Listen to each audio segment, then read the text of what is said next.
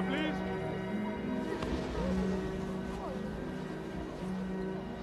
Sir? Go on. Have a good send-off. Yes, sir. Thank you, sir.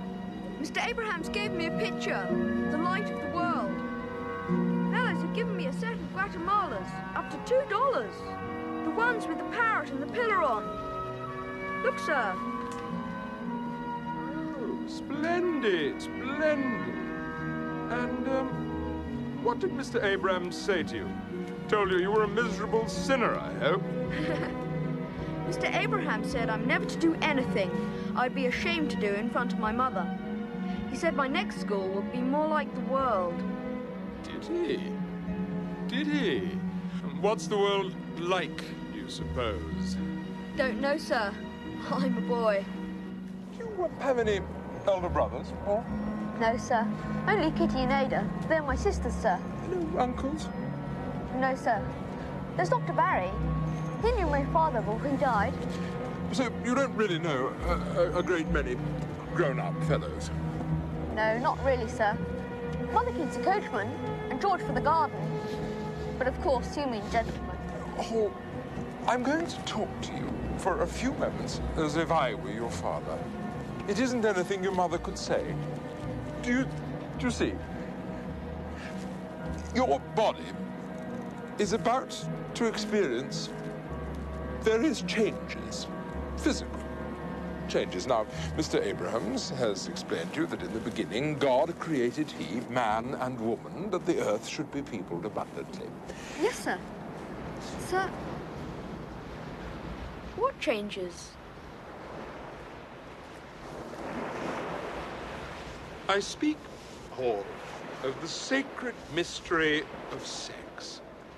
The act of procreation between a man and his wife. The procreation, indeed, of all creeping things.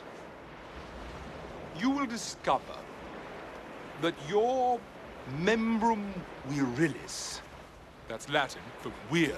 Weir, sir. Means man, sir. Very good, very good. Look, this might be easier if I...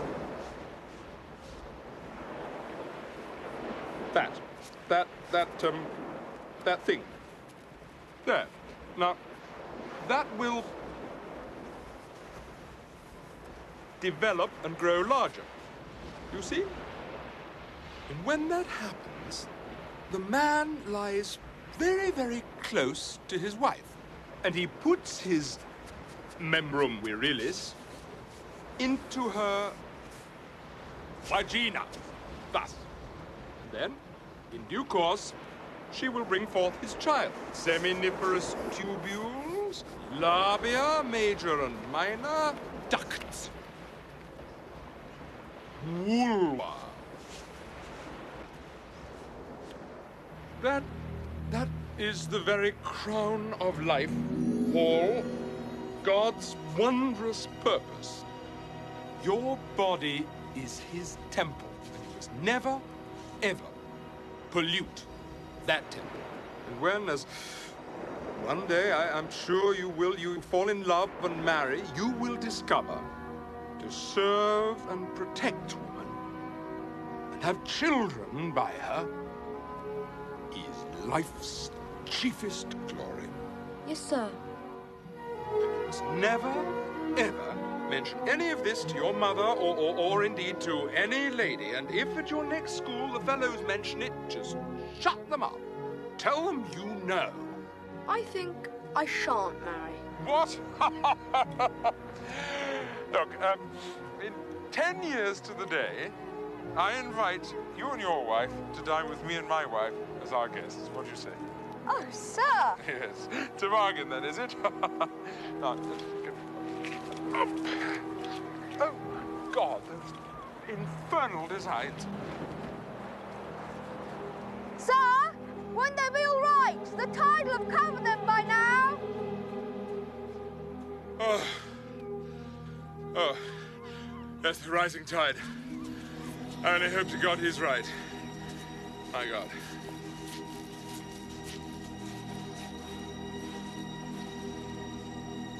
Oh, come, Victoria. Come. Wagner's utter rubbish. Fat women with horns on their heads, singing at the tops of their voices about how happy they are to be dying. It's a horrible noise, and it's unhealthy. But music is about death. It always has been. I think he's trying to provoke us. Go on then, Risley, enlighten us. A superior mind wouldn't need enlightening. Music is the highest of the arts. It needs no reference to the figurative or the corporeal. It is therefore, of all the arts, the closest to death. Wagner's by no means unhealthy. He's merely expressing most exactly the state of things. Help yourselves to potatoes, Hall. Don't stand on ceremony. I can't stand music. Or concert halls. I don't go in for being superior. Don't you? I do. Come along, Chapman. You're in need of food. Expect Lord Risley isn't. I've put him off with my low talk. I simply can't think of a reply to that. What about saying nothing? Say nothing? Horrible. He must be mad. What you do is more important than what you say. Your deeds are more important than your words. What is the difference? Words are deeds. Are you trying to say that these few minutes talking in the Dean's rooms have done nothing for you? Will you, for instance, ever forget that you've met me? You're confusing what is important with what is impressive. Chapman and Hall will always remember they've met you, of that I've no doubt. Exactly, because of my conversation. Or they'll forget that they were engaged in the act of eating a cutlet. At least the cutlet does some good to them. You do not. I mean, Dean, that a cutlet merely influences their subconscious life. I, by my words, shape the consciousness. I am, therefore, not only more impressive than the cutlet, but infinitely more important. Your Dean here dwells in superstitious clouds of Christian self-righteousness. Your Dean pretends that only insensate faith is of any significance, and daily he droops, soporific, into his soup. Oh, Risley, shut up. Come on. I think if a man has ideas like that, he should have the courtesy to keep them to himself. No, no, no. On the contrary, one must talk, talk, talk. It's only by talking that we shall caper upon the summit. Otherwise, the mountains will overshadow us. I'm sure, Hall, you will agree.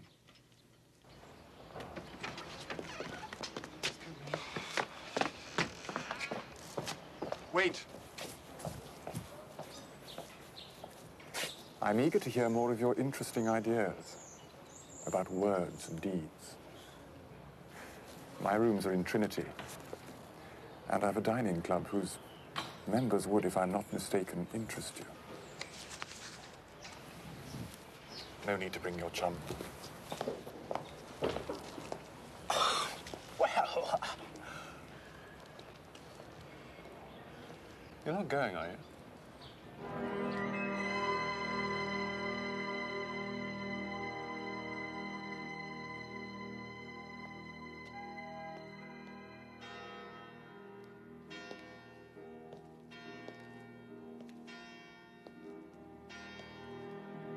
Salutations, Risley.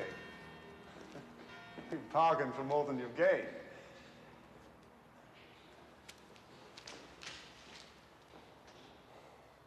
Risley, you bargained for more than you've gained. Salutations. Look.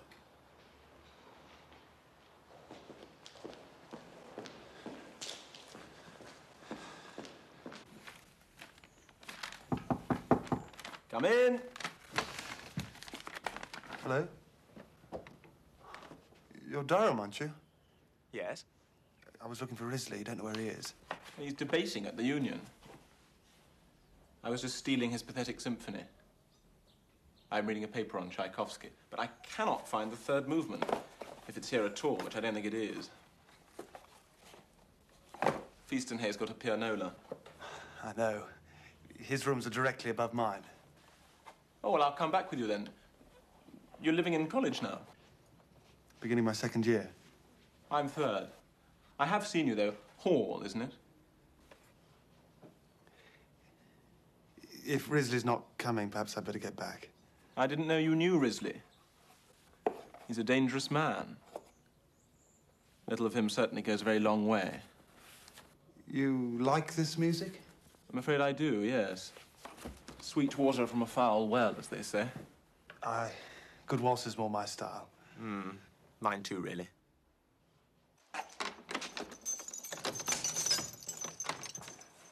Thank you. Good night. Good night, sir. Hall?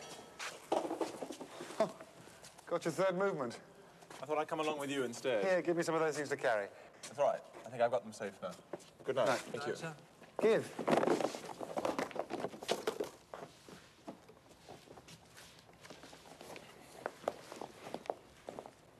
Waterboard.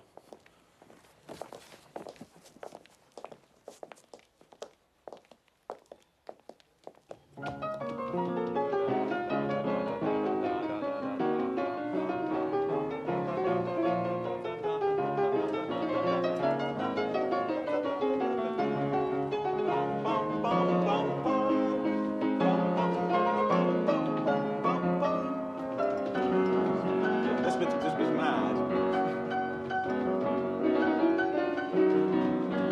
Paul, you should be at this end. You should get as far away from the machine as you can.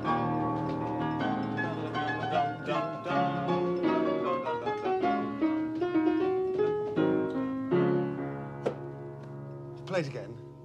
If Feast and Hay doesn't mind, that is. No, you can't play it again. It's a movement. You have to get right to the end. Feast and Hay, I think I'm going to eat one of your apples. This is Sophocles. Try reading it for the characters rather than the author. It's much more interesting. Much too fast, Paul. No, slower, slower. No, I'm a little tearing.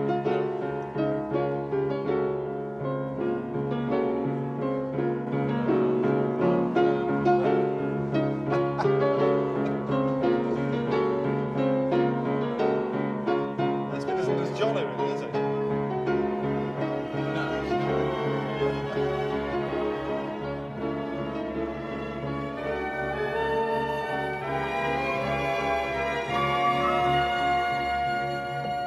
Appalling vac. I nearly wrote to you about it. My mother started flinging the cat about because I wouldn't go to communion on Christmas Day.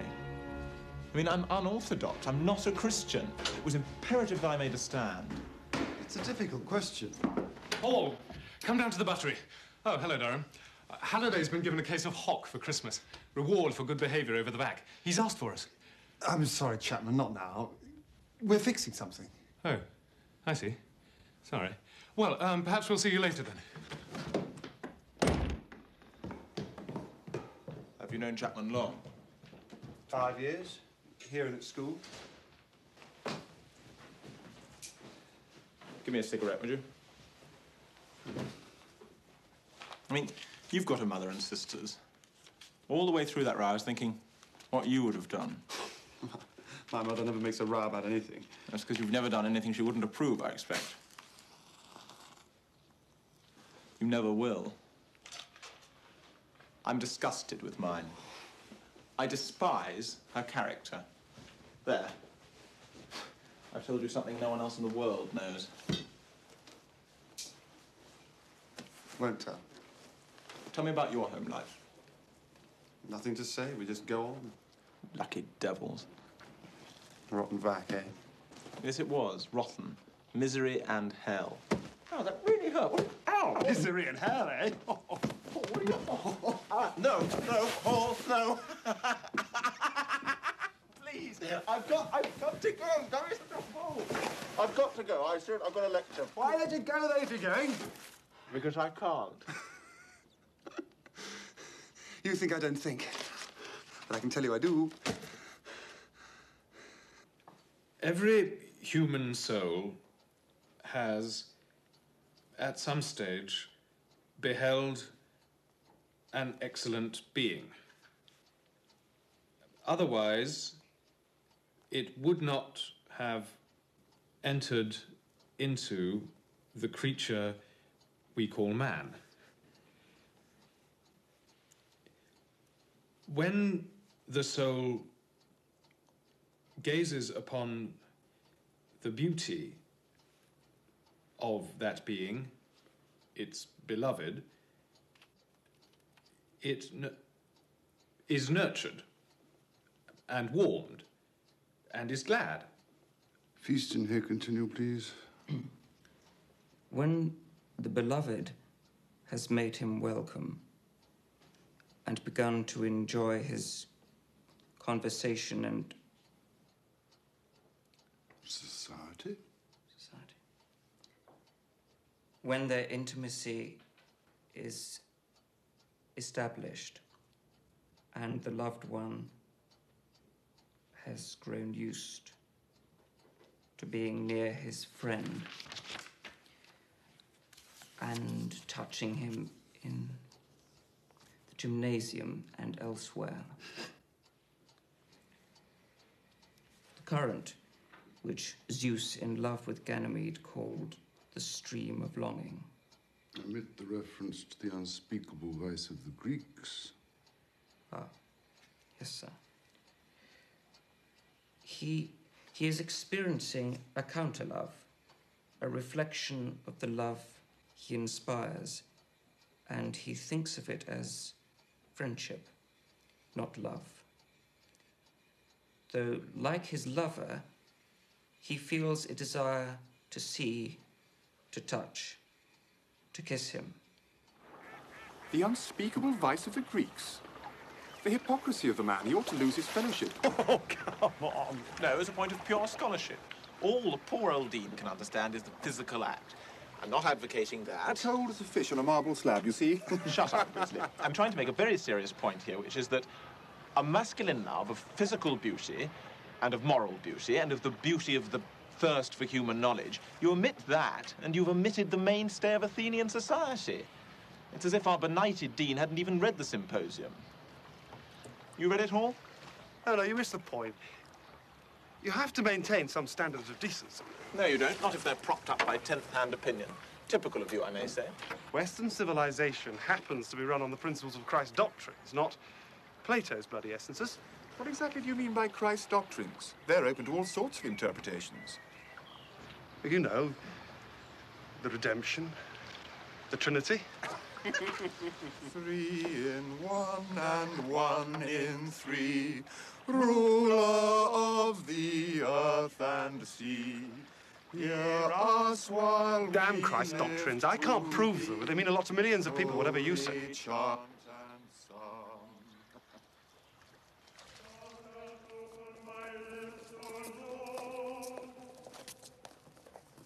Paul?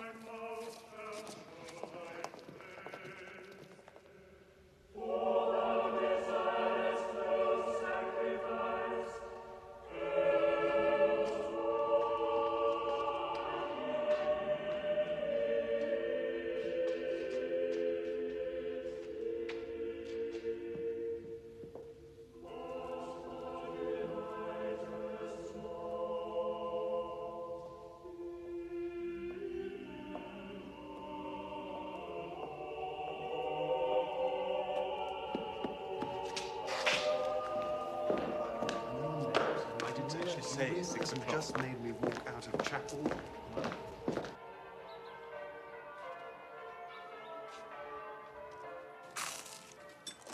I just don't understand it. Your father always went to church. I can't help it, Mother. I'm made that way. It's no use arguing. Durham. I wonder if that's Alicia Durham's brother. Besides, I'm not my father. Maury. What a thing to say. Well, he isn't. Really, Mother, come on. Kissy, we are talking about things not suited, and you are perfectly wrong besides. Maury is the image of his father. Dr. Barry said so.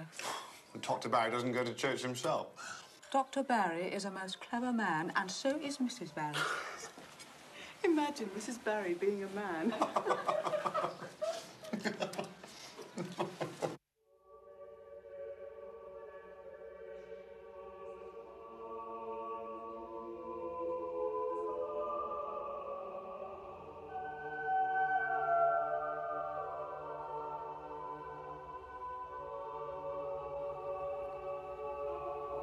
Have you been all right?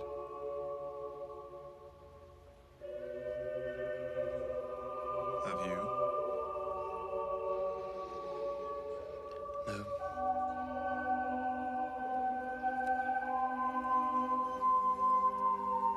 You wrote that you were.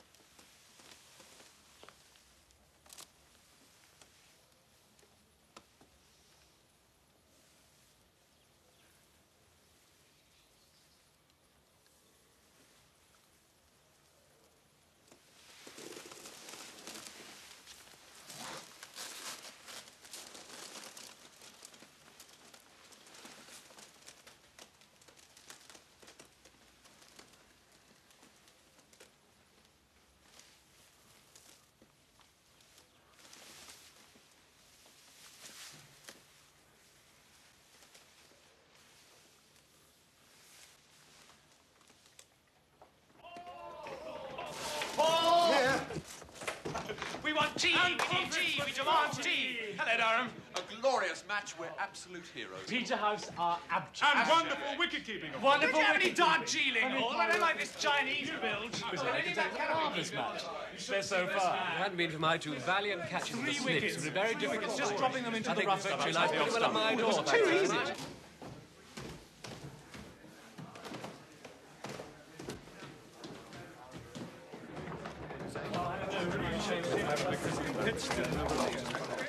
Paul. Durham, where did you get to? I know you read those books in the back. How do you mean? You'll understand then. I don't have to explain. Understand what? That I love you. I'm told rubbish.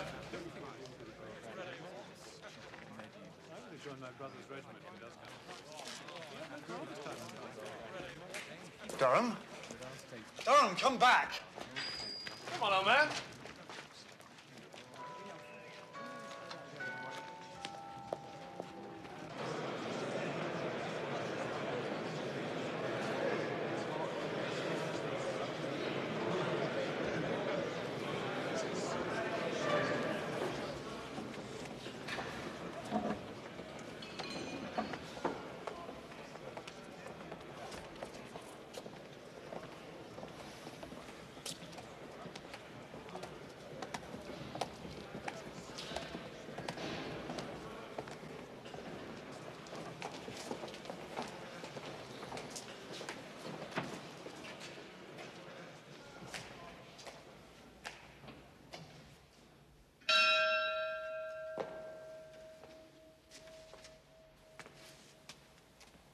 Benedict Domine nobis, et his donis tuis, quae de tua gratia et munificentia sumus iam sumpturi.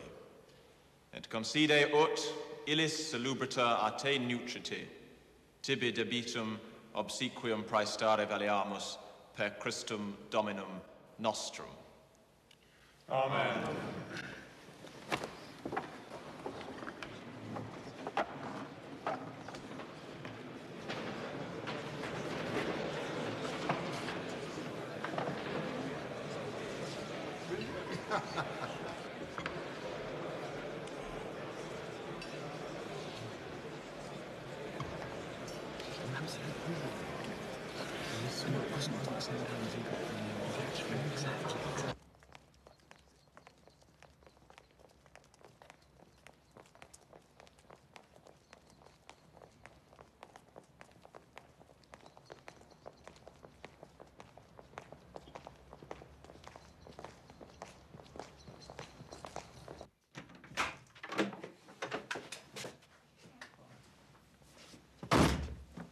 Clive, you're bloody hard.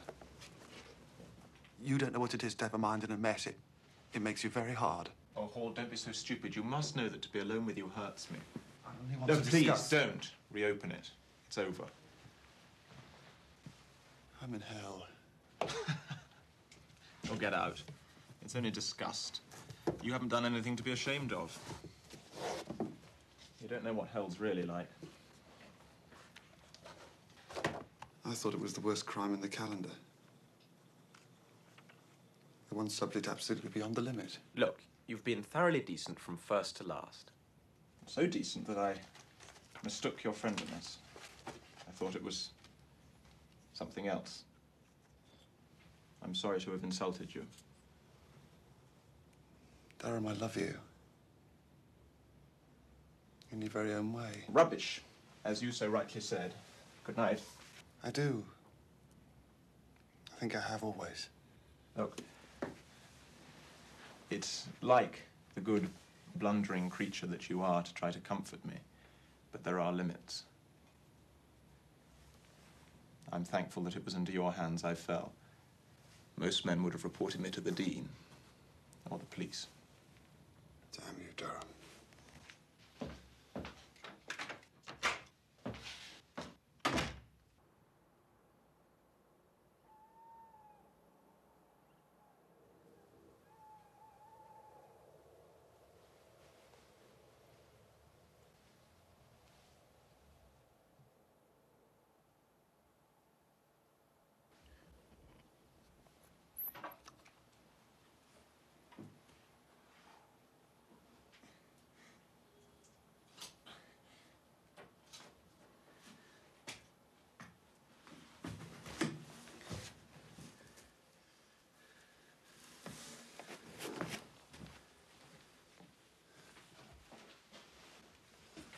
Maurice. I love you.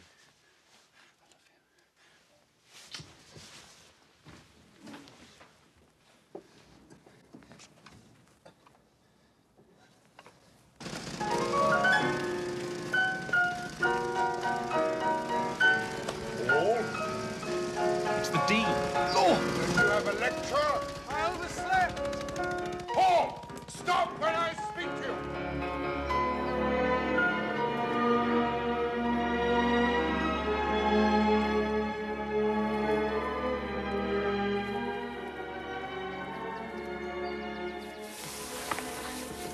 Do you realize? I would have gone through life half awake if you'd had the decency to leave me alone. Why me?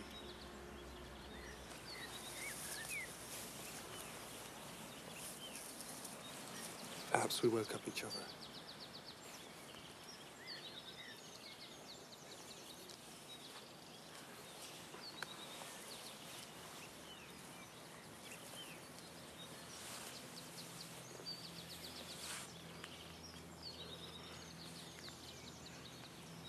No. Can't you kiss me? I think it would bring us. I think it would bring us down.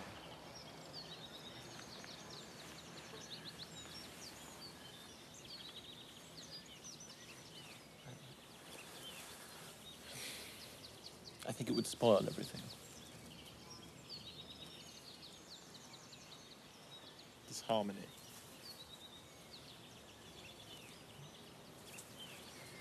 Body, mind, soul. I don't think women have even guessed. As you know.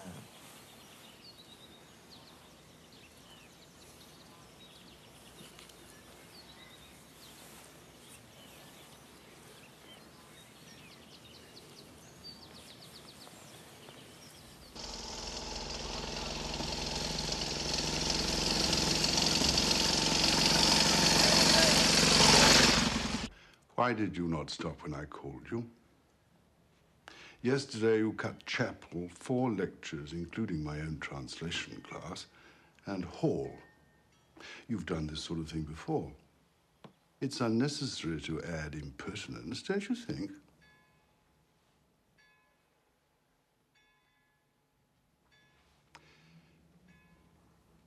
Very well. I'm sending you down. You will catch the 12 o'clock.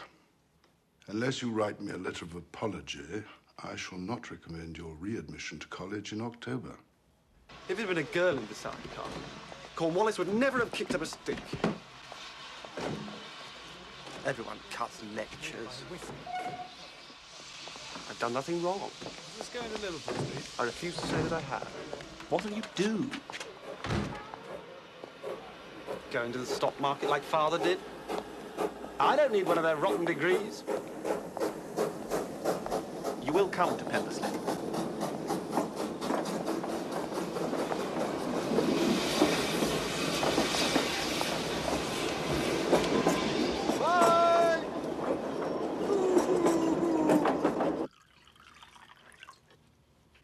Not quite what you expected, eh? Dr. Barry. Not quite as anyone expected. Still, these past few weeks it's become apparent to me that it's time a man was here to head this household again. Ah, well, it's all for the best. What do you want with a degree? They were never meant for the suburban classes. I mean, you're not going to become a parson or a barrister or a pedagogue when you're not a country gentleman. That's a sheer waste of time. The city's your place. Absolutely right to insult the Dean. If anything, I feel insulted by him. Treated like a schoolboy.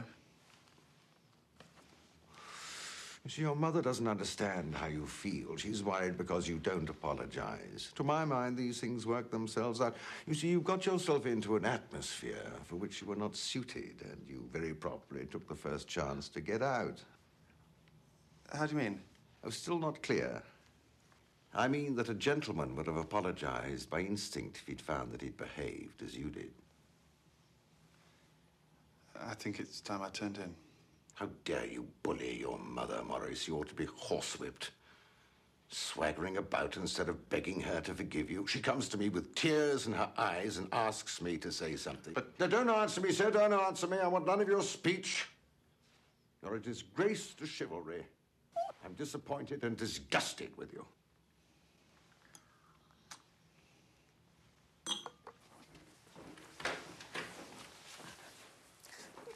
Oh, Maury, darling, we all look forward so much to May week. Mother, do stop crying. It'll only make him think he's important.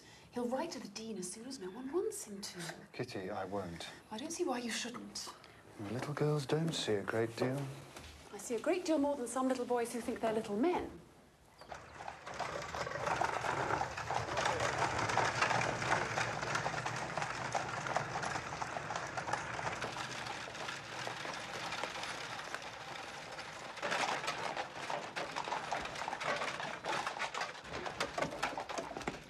No, I'm very complimentary. Thank you so much. Skeggs, Olivia, Woolly, dear. I think everyone should curtsy, don't you? I've had such an interesting talk with Mr. Hall. And isn't Clive handsome? Mother, this is Maurice Hall. Welcome to Pemberley, Mr. Hall. How do you do? Woolly? Yes, well, so lovely. How are you? Those, come on. Oh, by the way, if my mother or my sister ask you to do this or that tomorrow, don't worry. Say yes if you want, but you're actually going to ride with me and they know it. It's just their ritual. But I haven't brought any riding breeches. Ah, well, I can't associate with you in that case. Deep breath.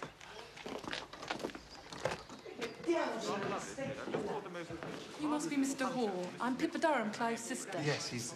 May I introduce Mr. London, Mr. Hall? How do you do? Archie London. How do you do? I'm the lucky devil who's to marry her. I'm commandeering troops for canvassing tomorrow. Tariff reform. Yes, stop bullying, Pippa. Are you interested? Certainly, I'd be delighted. Good. There, Mamma, Mr. Hall is sound. Pippa, dear, does Mr. Hall know his room? The blue room, Mamma. The blue room. Poor man. The one with the smoking fireplace. Some cocks.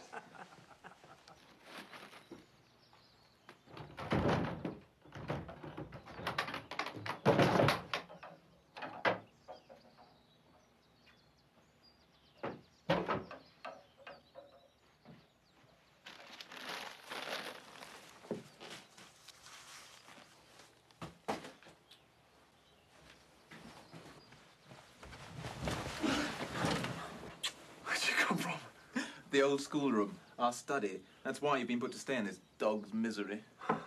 Come. It's as much like college as I could make it.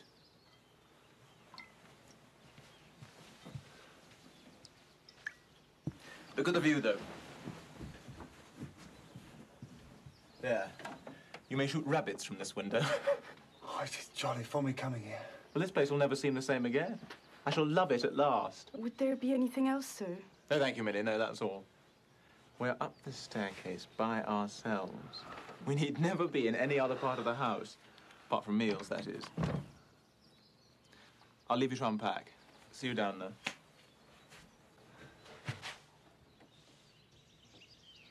I hope you're going to find enough to amuse yourself. She was between a really swagger with a new forest without any great kingly favour. We dressed and But I came chose the down road because to find water lapping at the foot of the staircase.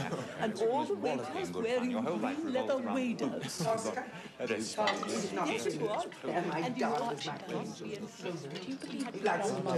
And do you travel a lot? You do travel a lot? remember the elf. Oh, yes, that's right. This house is his. Did he tell you? No, he didn't. Oh, it is. Under my late husband's will. I must move to the dower house as soon as he marries. A fourth year at Cambridge would little profit a yokel like Clive. He must take his place here in the countryside. There's the game to consider. There are the tenants. There'll be his duties as a magistrate. And unless there's a war, there's his political future. He ought to spend the year traveling instead. He must see America, and if possible, the colonies. He speaks of travelling. He wants me to go with him. I trust you will. But not Greece, Mr. Hall. That is traveling for pleasure. Dissuade him from Greece. I prefer America myself. Naturally, anyone sensible would. Pippa says he writes verse. Have you seen any? Mr. Hall, is there someone? Some Newnham girl? Pippa declares there is. Pippa had better ask then. Did I hear my name, Mr. Hall?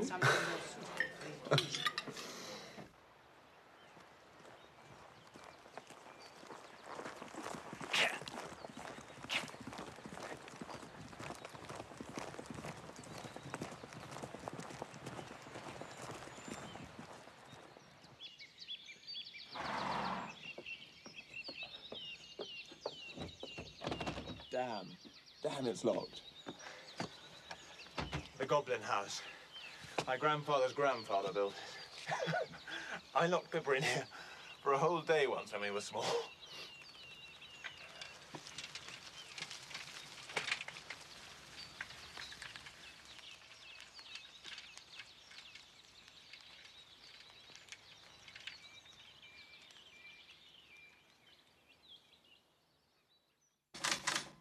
Ashby's ordinaries are up an eighth.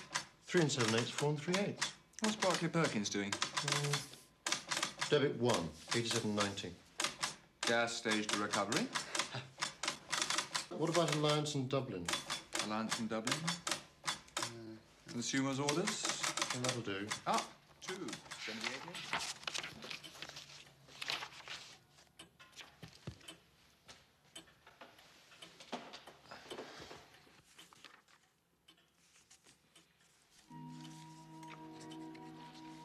Perhaps, dear Mrs. Hall, when Clive has finally completed, and pray heaven passed, his bar examinations, would Ada not like to come down and stay with us here at Pendersley? I do declare that our sons find amusement in the friendship of our two families, but Ada is such an attractive and good-natured girl. Although at present Clive appears to regard his Fridays to Mondays in town as sacrosanct, I'm sure that he too could be enticed down. I'm writing to Mrs. Hall. I thought Ada might like to stay. Ada? Isn't that the girl whose grandfather's going to leave her a lot of money? Bride for my godson, Clive. Really, perhaps Clive doesn't want to marry yet. Oh, would you be so good as to post this, what's your name? Scudder, man.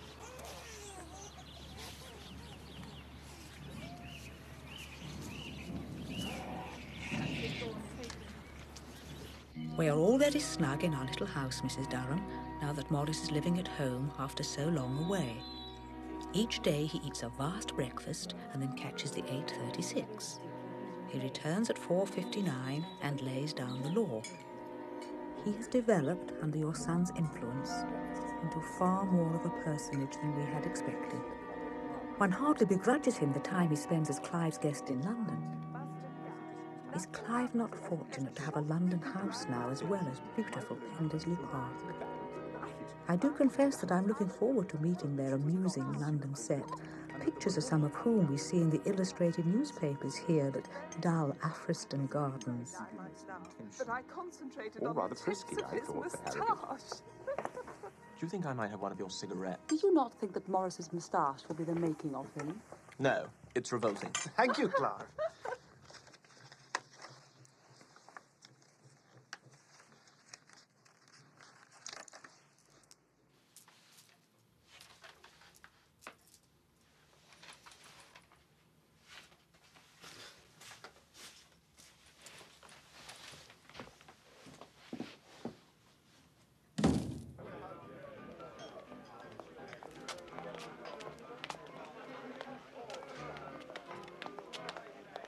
Your cavalrymen, see, must have legs so straight that they can hold a sixpence between their legs all the way up.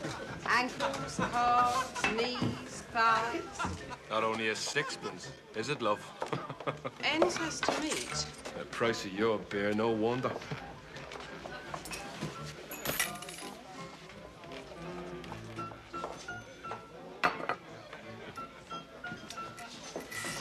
You never do it. Man, it's you.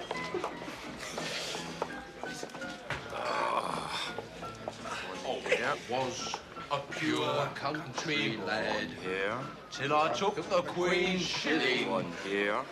But now it seems I've turned out bad. It's there. I was always winning.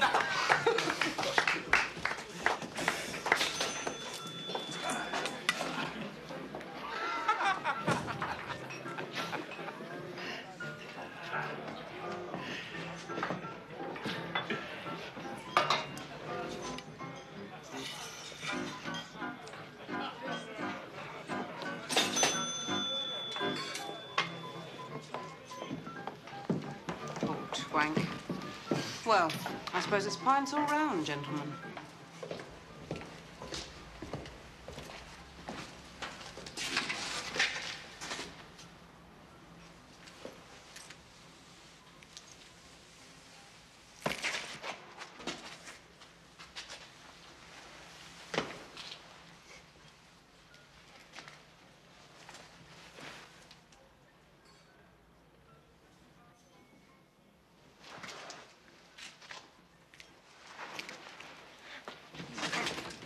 Get him! Come on! Come here, you.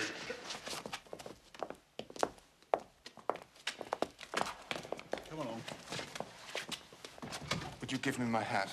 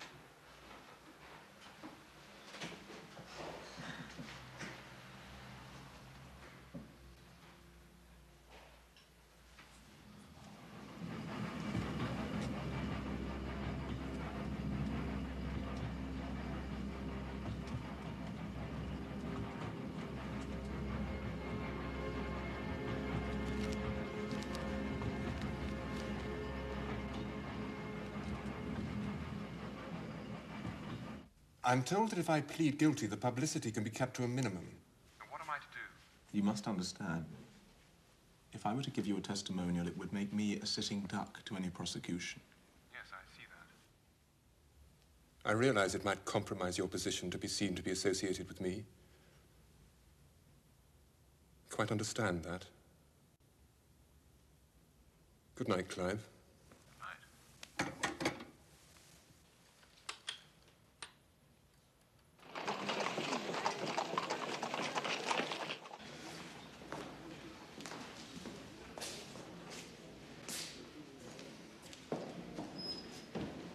Maurice.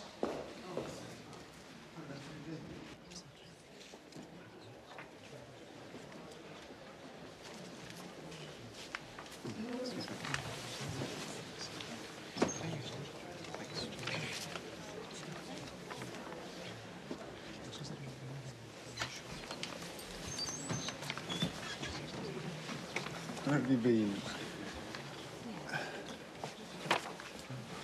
You right? Clive? Yes, thank you, Maurice. I'm fine. Please, don't nanny me.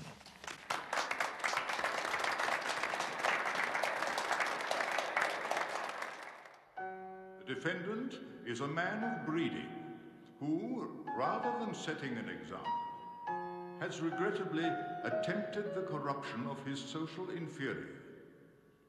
He is a man of considerable learning who has taken advantage of the gullibility and the baser passions of his intellectual inferior. Lord Risley, your guilt has been unquestionably proven before this court. As you are no doubt aware, I am empowered to sentence you to imprisonment with flogging. However, in view of the promising career in politics, which has been terminated by your disgrace, and in view of the position in society which you have forfeited, I am inclined to leniency in sentencing you to 6 months' imprisonment with hard labor. Silence! I am satisfied that you will pay for this for the rest of your life. Take him down.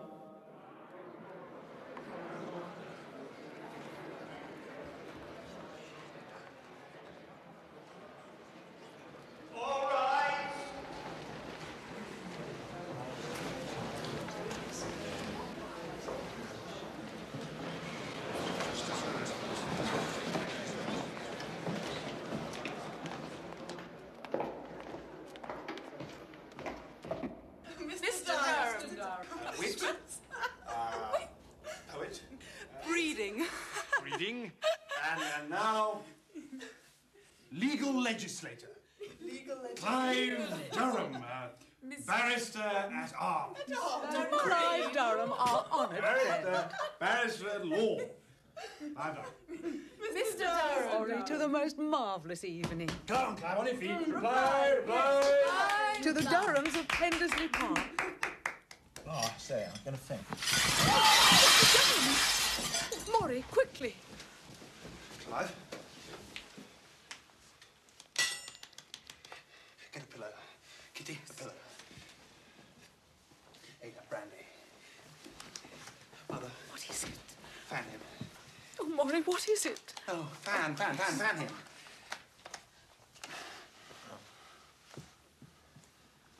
All right. Silly. Oh. Right. I'm all right. Certainly not. Certainly not. Maurice is going to carry you. Oh. Oh, dear. Mr. Durham. Mr. Durham, try and put your arms around Maury. Come along, old man. Up you come. That's it. Right, Maury. Come on. Put your arm around me. Sorry. The doctor. Sorry. Somebody telephone. Sorry, Maury. Fool. Oh, do be careful, Maury. It's rather hot. Mother, you needn't tell the others I kissed Durham. He wouldn't like it. No, of course not. I was upset and did it without thinking. As you know, we're great friends. Relations, almost. Mother, the doctor's here.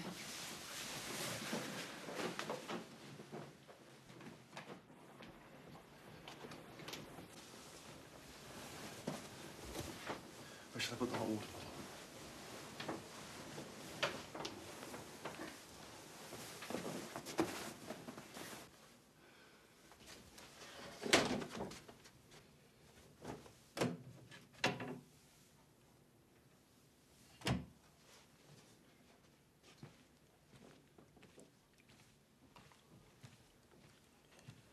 mustn't do this sort of thing. You mustn't, it's filthy. Doesn't worry me. I don't say this just to please you. You can carry on all night as far as I'm concerned. By the way, the doctor's coming up. He'll see me like this. I hope he does. Oh, hello, child. Sorry to call you out so late. Just curious, chap. He fainted at dinner, and he can't stop crying. Been working hard? Yes. Now he says he's going to Greece. So we shall. You clear out now. Told your sisters none of you ought to come into this room. My sisters, yes. I'm looking after him. You equally. Miss Kitty has telephoned to the Institute for a nurse. Why is everything done in such a damned hurry? Thought a nurse might amuse him. And can't we amuse him? I can nurse him myself. Ooh, have you wheeling the baby next? Beg your pardon? I suppose I ought to have the nurse. Right. She can make you more comfortable than I can.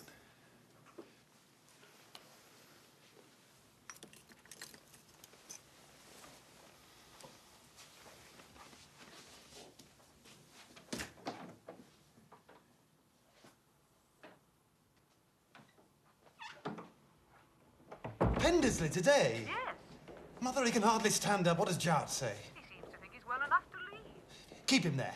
I'll get the 140. Someone will have to talk sense to all you people. Goodbye. Car? What? Shall I send the car? No, I'll get a cab from the station.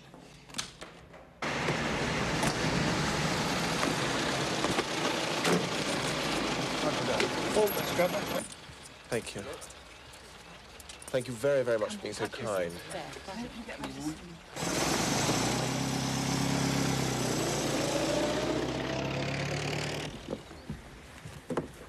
We've enjoyed having you here, haven't we, Mother?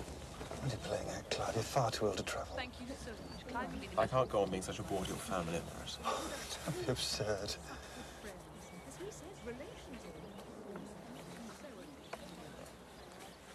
Mother! Mother, get in. Thank you so much. Goodbye. Goodbye, Miss Durham. Don't let your coachman bump you out. Bye-bye. Goodbye.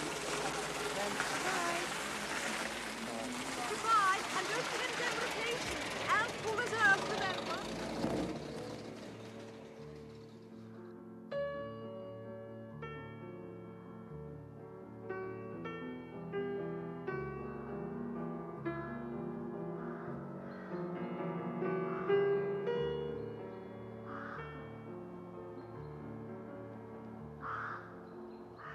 I'll tell Cook.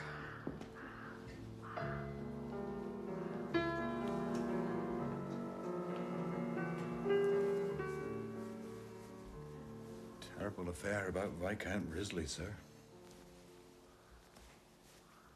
And him a parliamentary private secretary, too.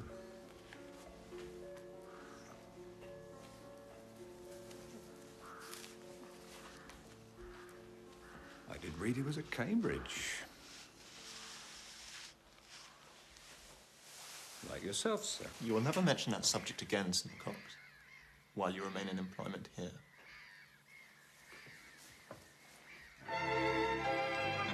I've become a barrister so that I may enter public life. But why should I enter public life? Who wants me? Your mother says the country does. Well, I've talked to more people than my mother, and I tell you, no one wants us, or anything really, except a comfortable home. But to give people a comfortable home is what public life is for. Is, or ought to be. Well, it's all the same. Or is and ought are not the same. Quite right, Mrs. Horn. You sound as if you have no use whatsoever for Greece, Mr. Horn. Sounds out of repair. A heap of old stones. Without any paint on. We shall know what it is if you fall over this time, Mr. Durham. Your health, and the health of all the ladies. Maurice, come. The ladies. Ladies. Ladies.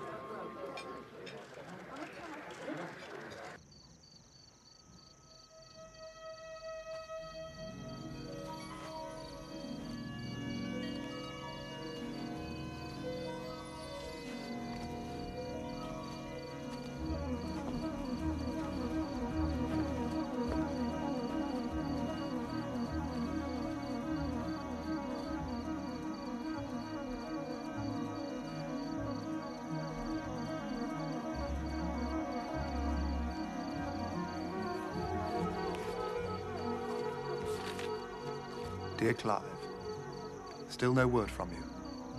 So here is my news.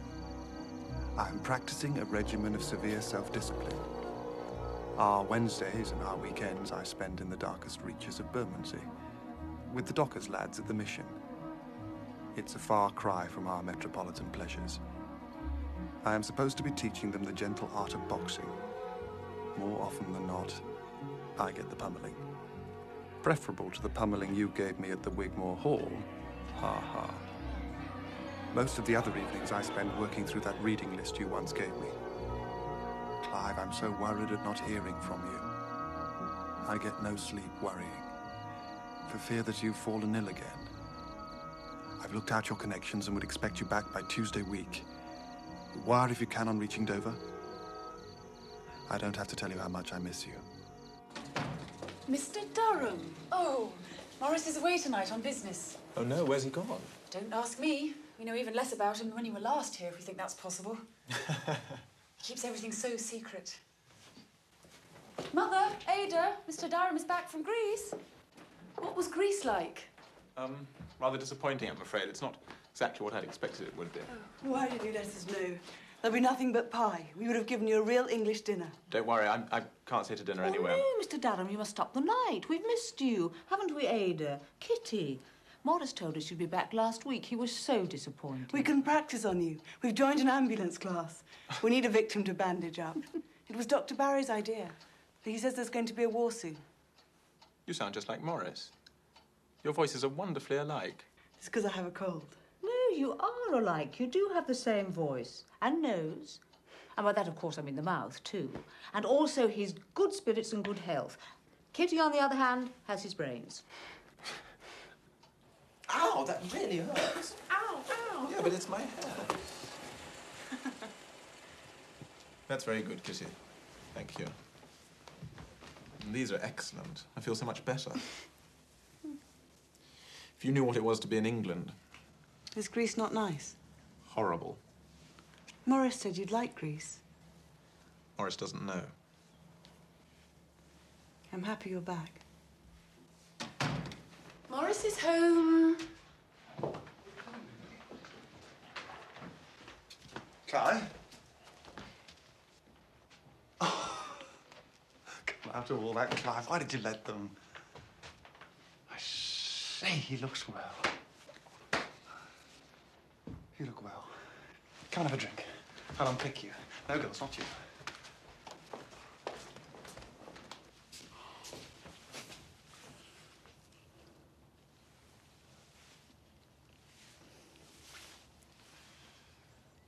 Why didn't you answer my letters?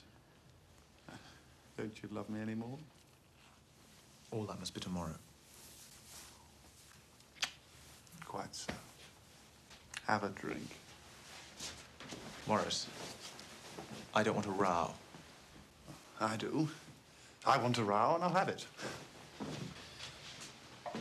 Why didn't you write? What secrets are you keeping from me? I was trying to work things out, and I couldn't explain in a letter. One oughtn't to have secrets, or they get worse.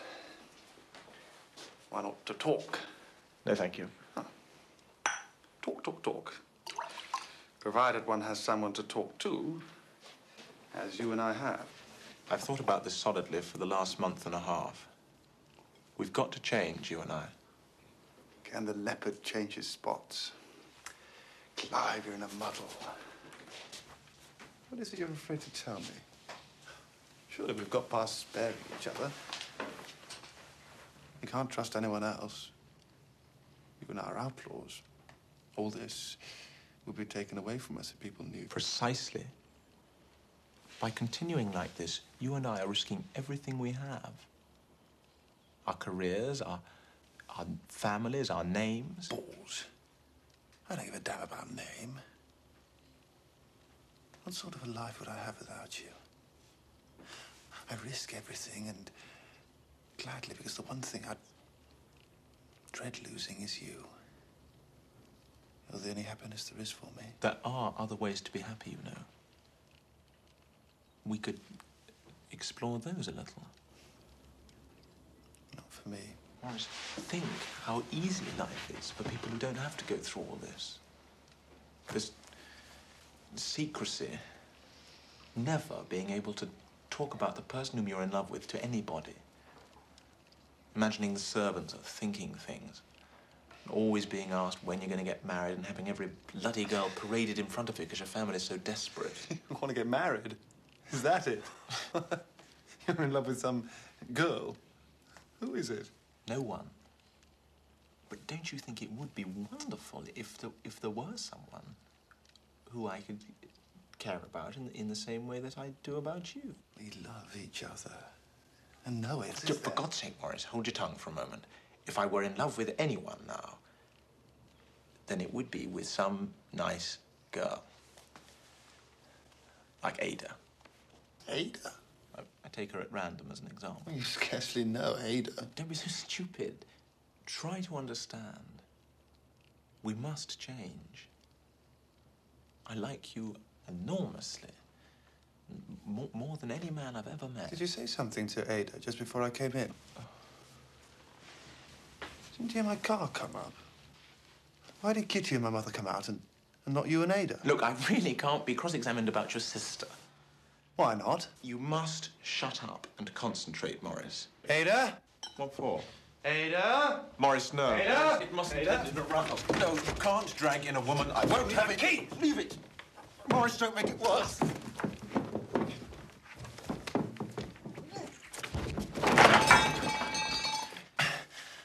I didn't mean to. Did I hurt you? I'm all right. What an ending. What an ending. Maurice? What's going to happen to me? I'm done for. Maurice? Clive? Ada. What's the matter? Nothing, it's fine. What's happened to your lip? It's perfectly all right. Just fooling about.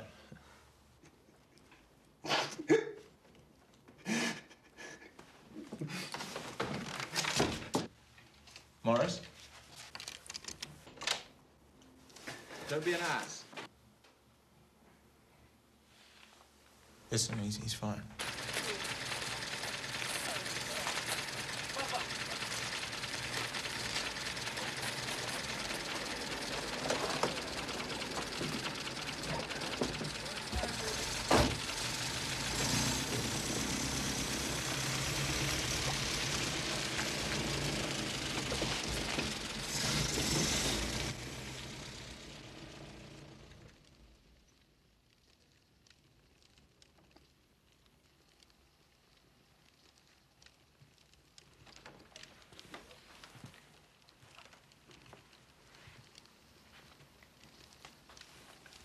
What's the matter with you? Nothing. Yes, there is. I can see it. You can't take me in. No, really, Maurice, it's nothing. Why? What did he say? Nothing.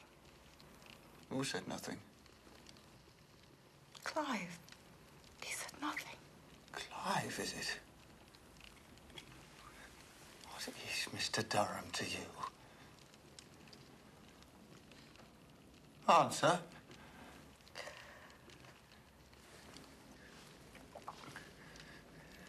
You want to know what he told me just now? When I accused him of making love to you behind all our backs. What? When I hit him. No, Maurice. He said that you threw yourself at him. That you tried to corrupt him. He complained that you made advances to him. And that's why he wouldn't stay. That's why he's gone back to town. You have the satisfaction of breaking up our friendship at least.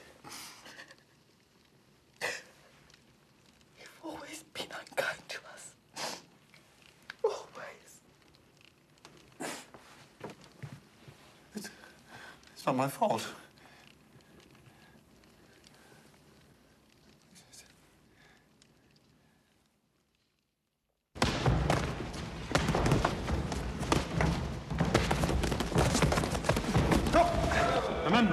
back.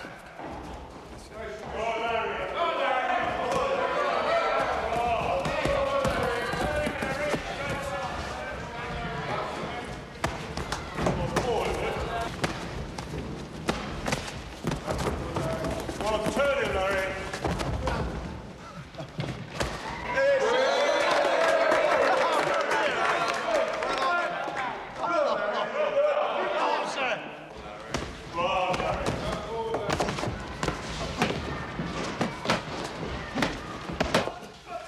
It's good of you, sir.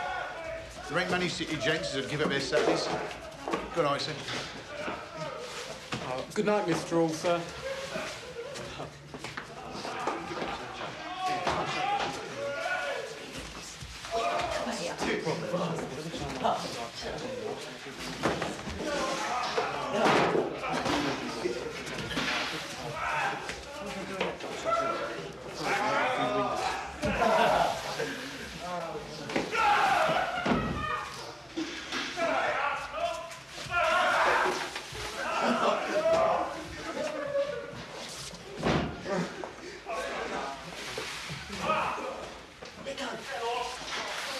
Children, Clive Durham is engaged to be married. How friendly of his mother to tell me. Who is she? Lady Anne Woods. You can read it for yourself later. He met her in Greece.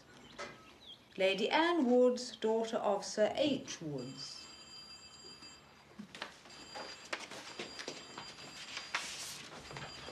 Oh, Mother, you got it wrong. What Mrs. Durham wrote is, I will now tell you the name of the lady. Anne Woods, daughter of Sir H. Woods.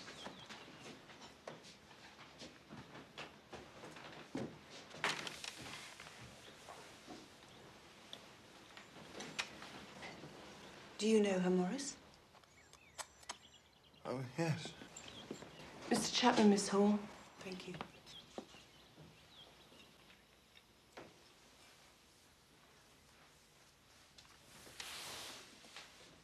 Ada.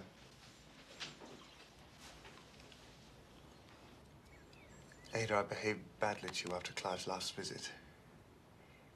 He never said those things I let you think he said. He never blamed you. I don't care whether he did. Doesn't signify. I love Arthur now. Chapman's a good fellow. For two people in love, to marry strikes me as very jolly. I wish you happiness.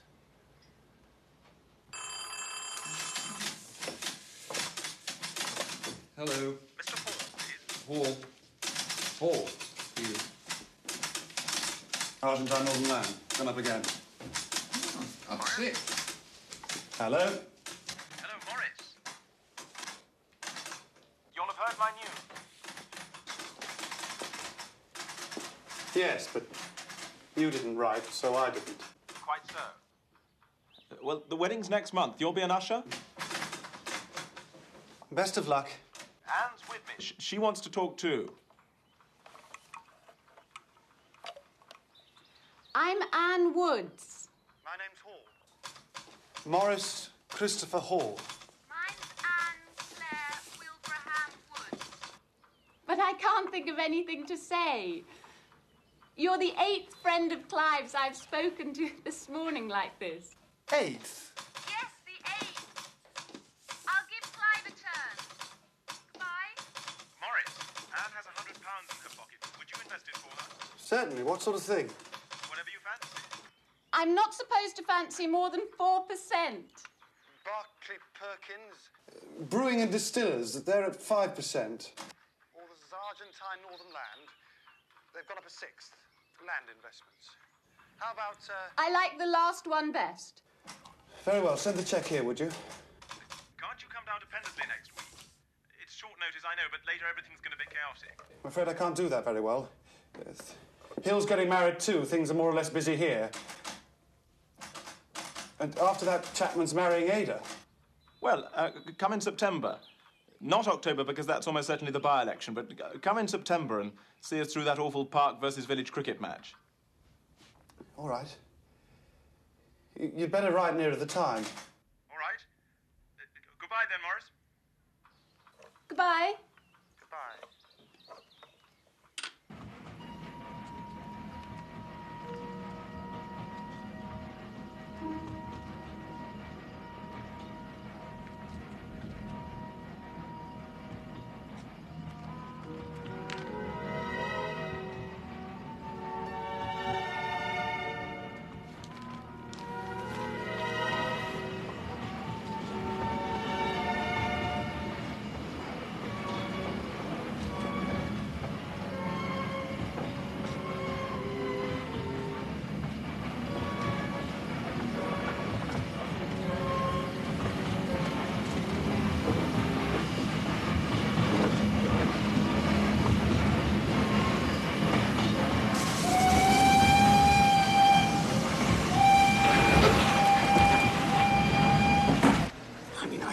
A consulting room.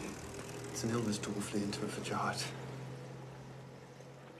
You're the only doctor alive I dare tell. Secret trouble, eh? Right. Well, excuse me, my dear. Won't be a moment. Come along, then.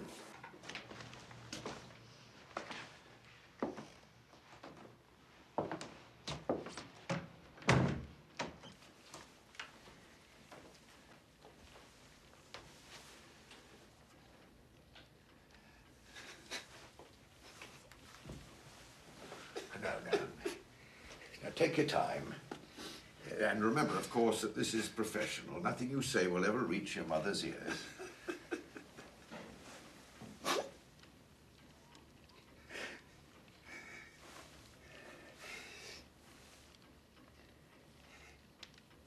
It's about women. Well, we'll soon fix that up. Fix me, for God's sake. I'm done for. Oh, don't be afraid of me. Now, when did you catch the beastly thing? It's nothing as filthy as that.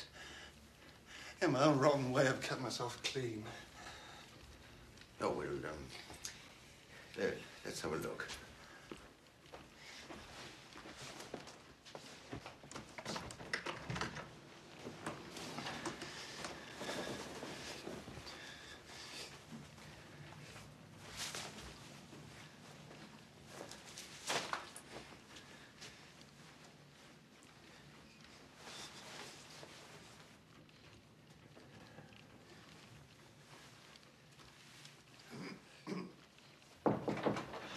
In there, Dr. Barry? It's all right, Etty. I'm in here.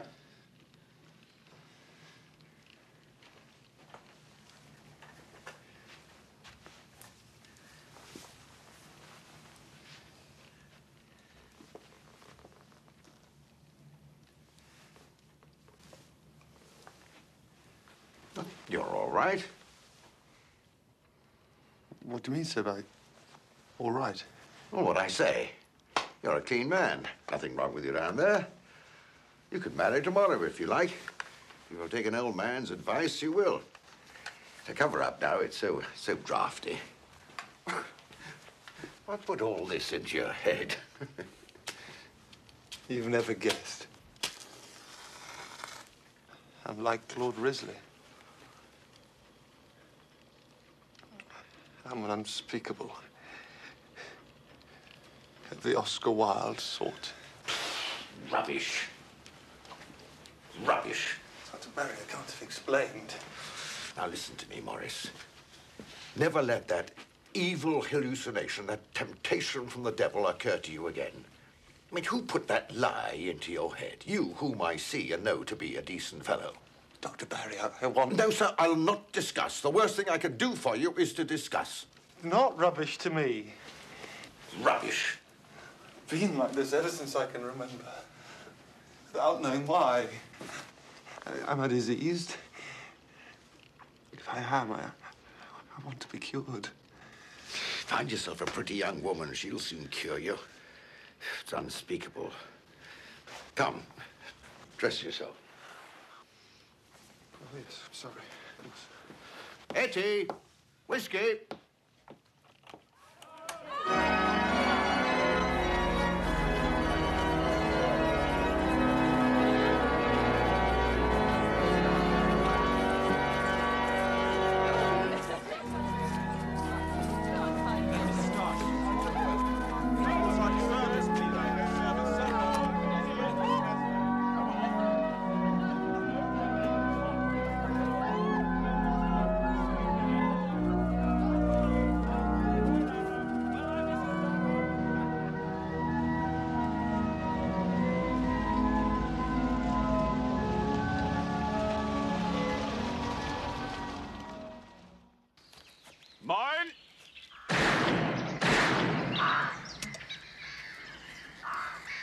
sir.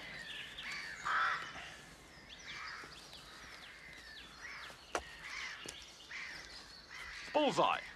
One less bunny for Durham to lose sleep over. What? Oh, buck up, man. Corpore sano. Look out! Mine! Damn! So you gentlemen wish to continue shooting. The mist's coming down. I suppose he thinks it's our fault. Very well, Scudder. We may as well pack it in. You'll bring the game book up to the house. Oh, cheer up, old man. What has got into you? Would you believe? It's my birthday. Good Lord, is it really? I say, old man, many happy returns. Durham never mentioned it at all. Durham's far too busy canvassing. Come on. Let's toast it in Chisky. That's more like it.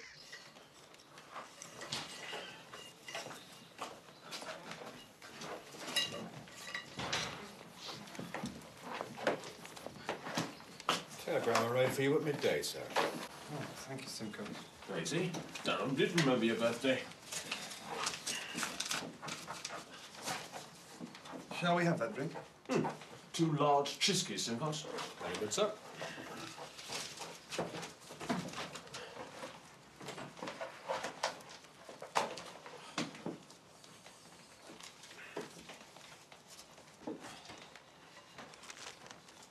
I think I may have to go to town with you tomorrow.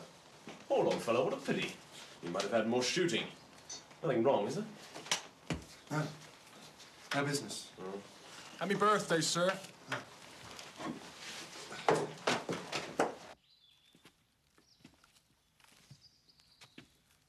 Hello. Did you have a good day shooting?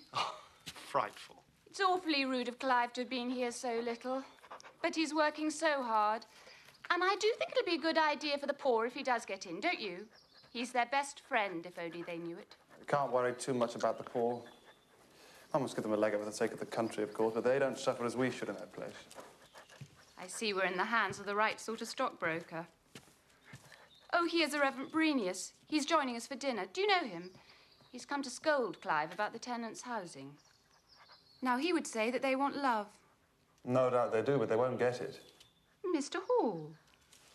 I scold Clive for being cynical, but really I think you're being horrible. I get used to being horrible. Poor get used to their slums.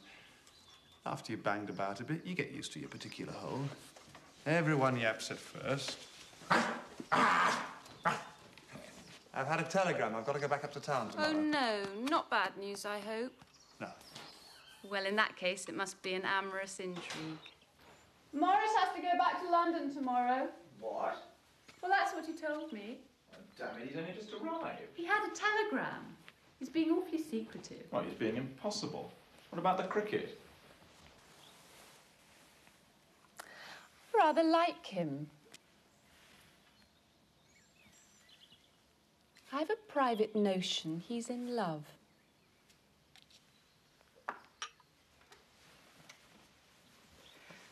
I think he has a little girl up in London.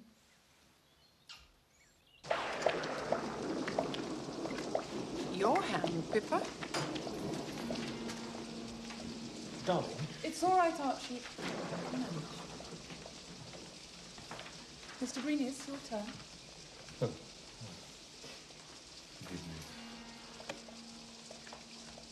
The family ghost again. There's the sweetest little hole in the ceiling. Clive, can't we leave it? Well, we shall have to, but let's move the pianoforte there because I don't think it's going to stand much more. How about a saucer? Clive, how about a saucer? Once the rain came through the ceiling of the club. I rang the bell and the servant brought a saucer. Yes, I ring the bell and the servant brings me nothing. I knew this beastly present would come in useful. Poor Candace.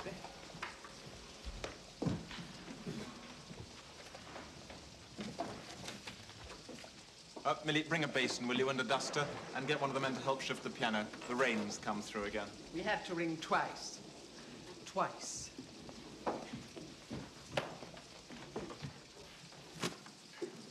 It's got quite under the sounding board, I'm afraid. Can't make it sound any worse than it already does. Shall I place this lamp here? Ah, Scudder, shift the piano, would you, and take up the carpet? Tomorrow you'd better go up and attack that roof again. Well, there we are, everybody. Perhaps we'd better turn in, leave them to it. Before we get carried away on the flood tide. Pippa, tell Simcox to bring up my nightcap, will you? The cellar will be awash by now. Why is my house falling down? Anne? Maurice, you coming up? The saucer would have done the job. How very kind of you.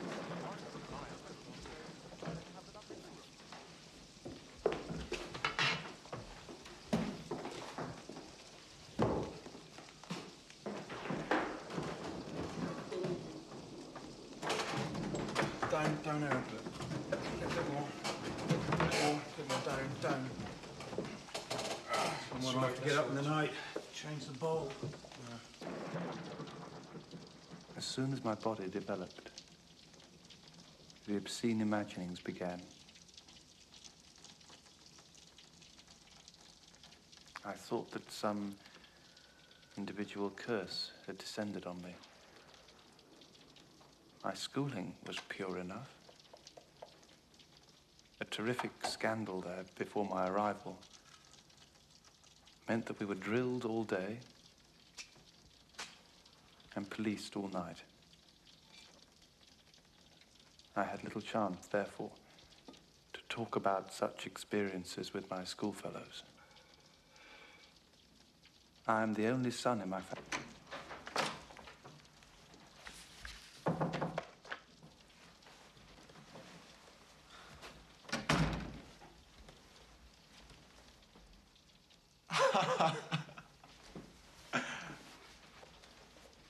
Oh, Maurice, I am glad. Well, it's the greatest thing on earth. Perhaps the only one. Anne guessed as much. Aren't women extraordinary? Oh, Maurice, it's what I've always wished for you. I know you have. You don't mind if I tell her? Only Anne, of course. Not a bit. Tell everyone.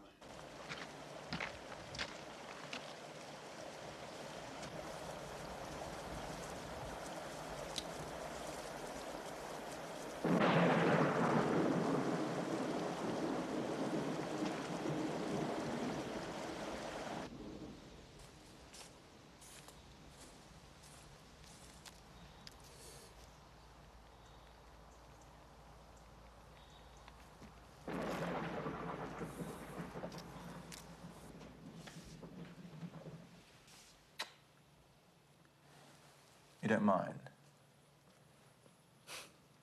No. I just wanted to show that I hadn't forgotten the past. But I agree. Let's not mention it again. All right. Aren't you glad it's all ended properly? How properly? Well, instead of that muddle last year. With you.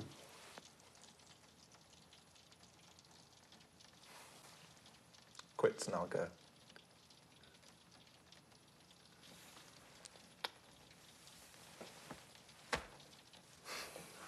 Come back here as soon as you can, won't you?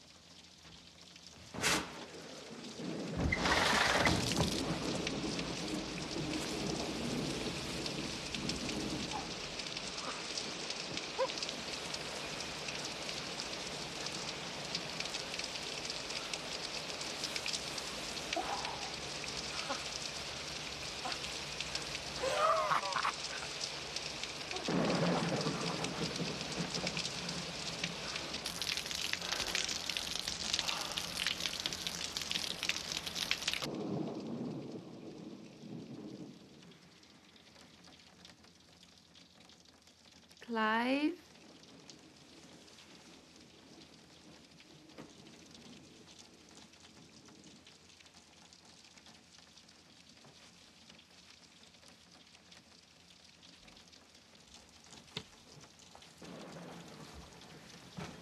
I've been talking to Maurice.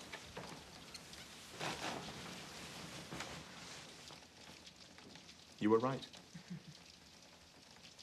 Told you he had something up his sleeve.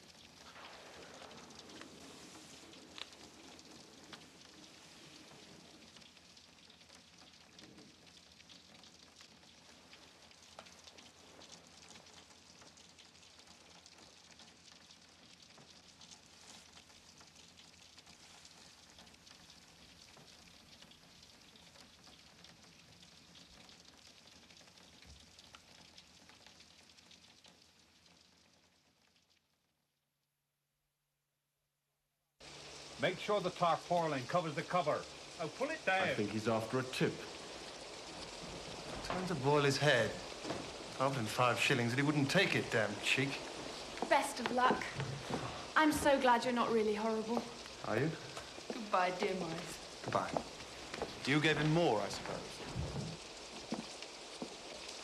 5 shillings not good enough. You'll only take gold.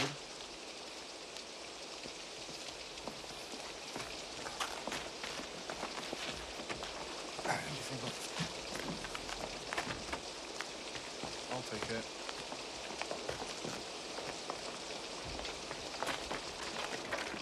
Clive! You're coming back very soon. Good luck. Thanks, old man. Cheerio, old man. Archie, goodbye. Goodbye. Take us some coach. Goodbye. Bye. Goodbye. See you soon. Bye, Maurice. Goodbye. I do wish I knew the girl's name.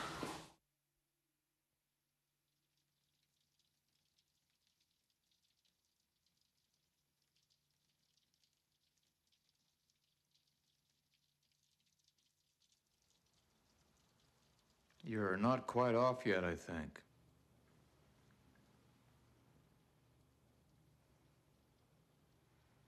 No, I'm not.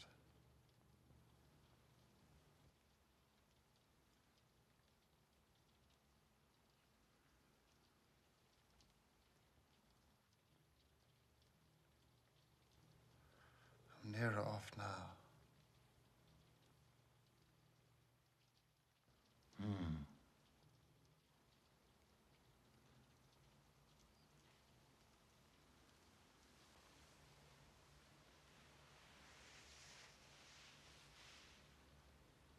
How do you like my consulting room? It's a nice room. Not too dark. Rather dark. You can see the picture on the wall ahead of you.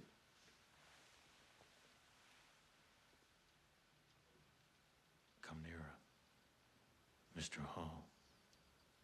Take care of that crack in the carpet, though. How broad is the crack? You can jump it.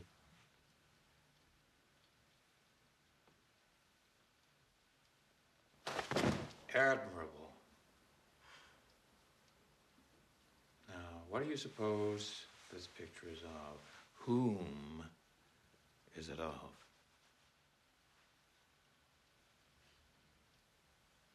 It is Miss Edna May. I want to go home to my mother.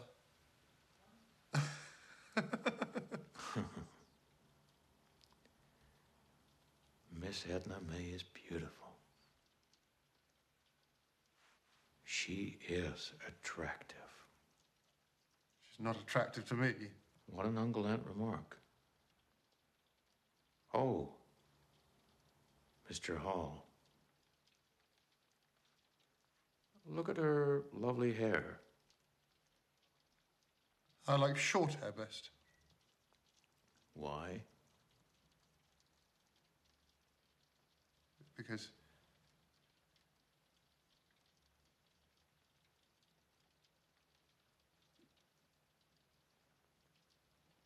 because...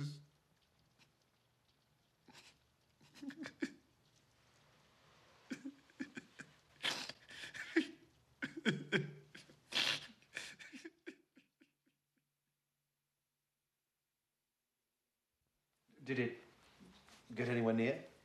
You're open to suggestion. I made you see a picture on the bare wall. I'd like another appointment.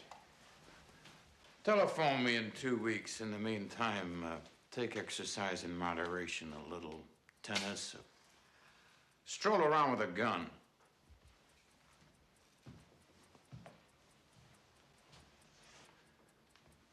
Go back to the country. It seems rather foolish to make that journey twice in one day.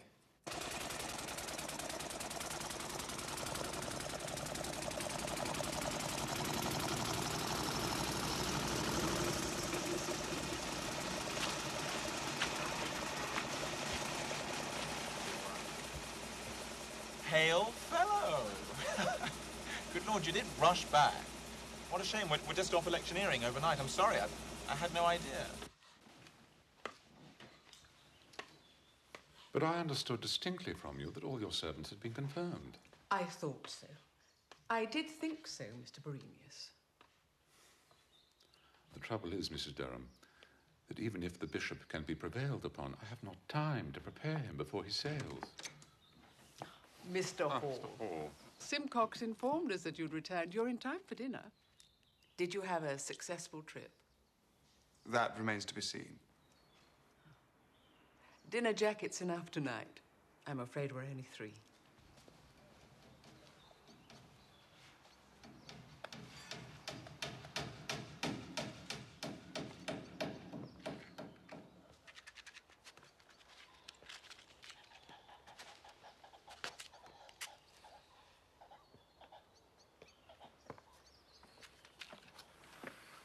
Pardon me, sir. Will the gentleman be shooting tomorrow? I don't think so. Obviously not. It's the cricket match. I'm sure, sir, I'm very sorry if I failed to give you and Mr. London full satisfaction, sir. That's all right, Scudder. Glad to see you down again so soon, sir. That's all right, Scudder. The way that Scudder sprang his notice on Clive. His brother has found him a job in the Argentine. His brother has got him the fare, so off he goes.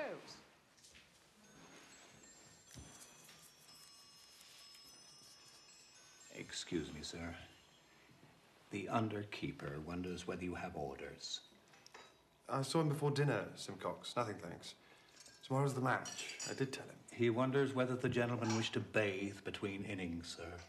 He's just bailed out the boat. If that's Scudder, will you tell him I'll come and speak to him directly? Very good, sir.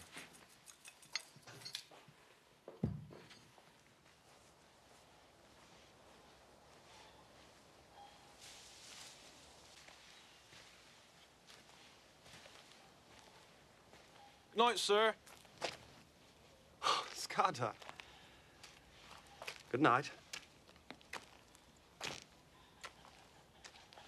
They tell me you're emigrating. That's my idea, sir. Well, good luck to you. Thank you, sir. Seems rather strange. The Argentine, I understand. That's right, sir. Have you ever visited it yourself, sir? No, England for me. Night, sir. Good night.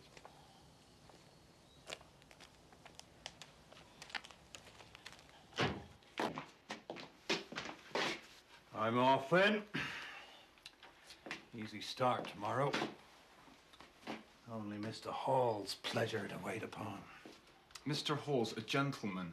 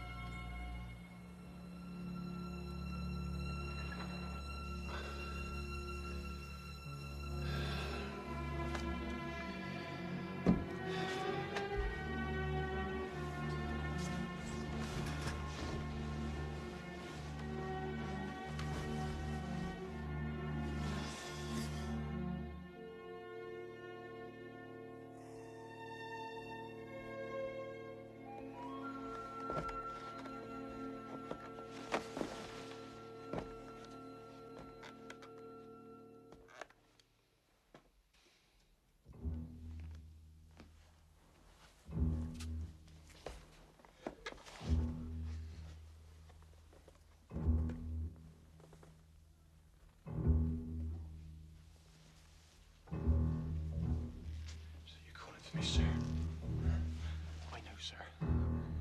It's all right. I know, sir. Come on. Lie down.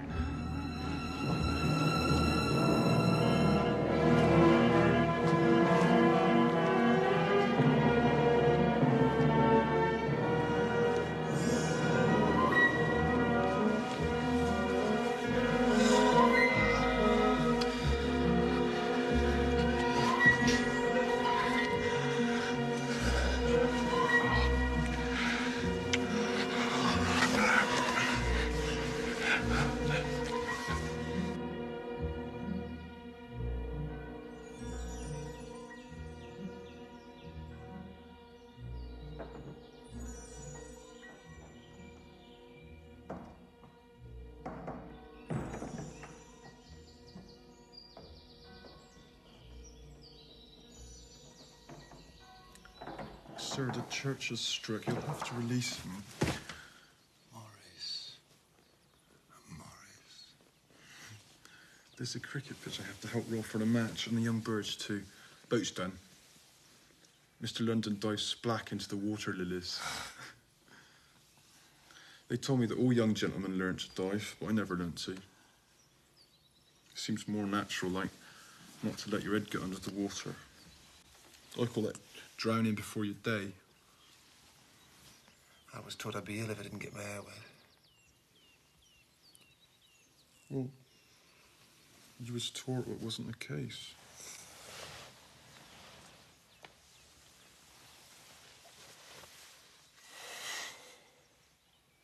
Alec, do you ever dream you had a friend? Someone to last your whole life?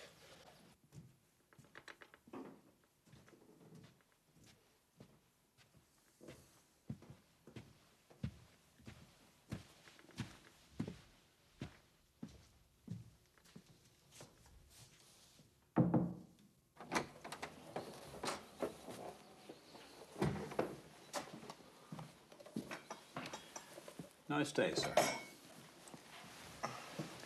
Nice day for the match. Hmm?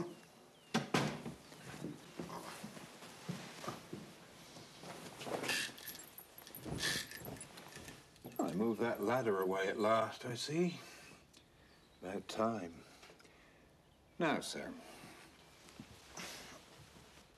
What will you wear, I wonder? You put your cricketing flannels on straight away? All right.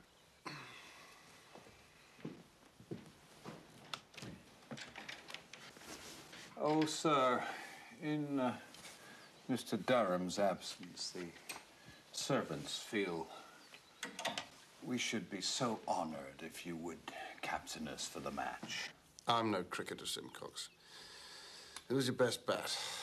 Well, none better than the under gamekeeper, sir. Scudder, sir. Well, then make Scudder captain. Pity, sir. Things always go better with a gentleman captain. Tell him to put me to field deep. And I won't bat first, bat eighth if he likes. You might tell him, as I shan't be down till it's time. Very good, sir.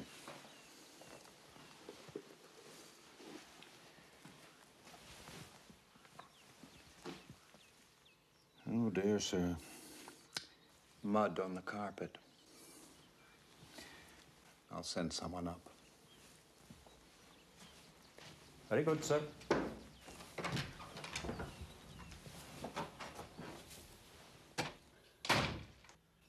Captain's put himself into bat first. Clive Durham would never have done that. Little points interest me. He's our best man, apparently.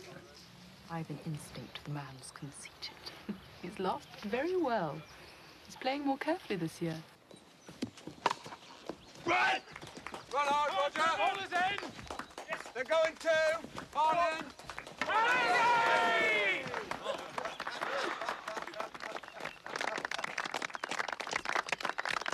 That's neat.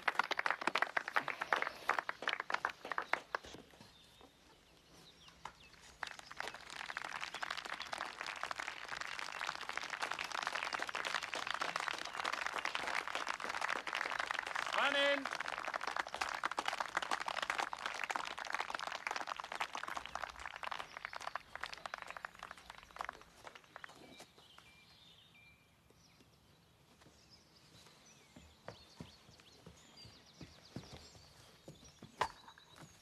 Go for it, Chase.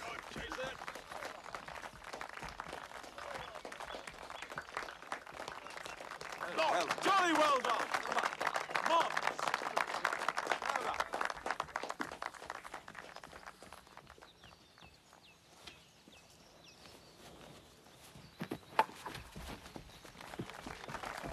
Country, Graham!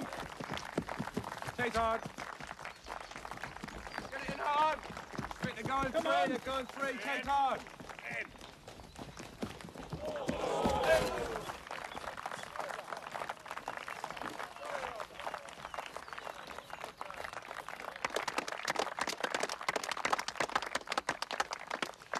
I do begin to see what you mean. Well, with a haircut.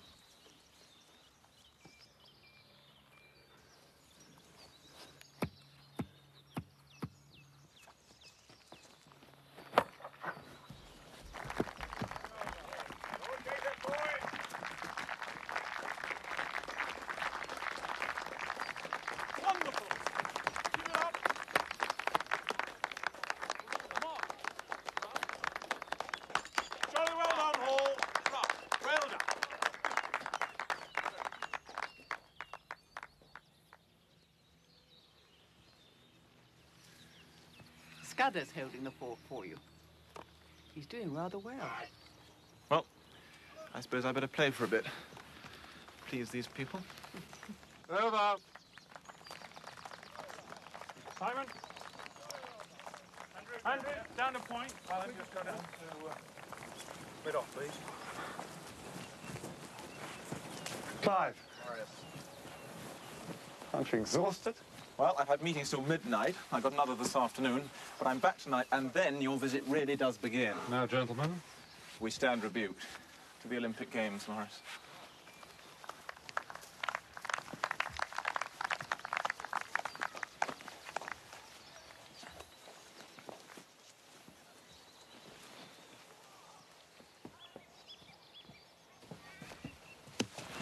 Yes? Take him, Simon! No, wait. Sorry, Maurice. Sorry. Get it in, Andy! Take off!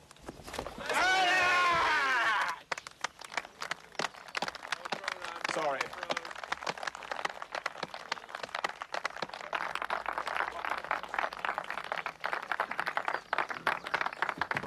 Well played, Mr. Hall.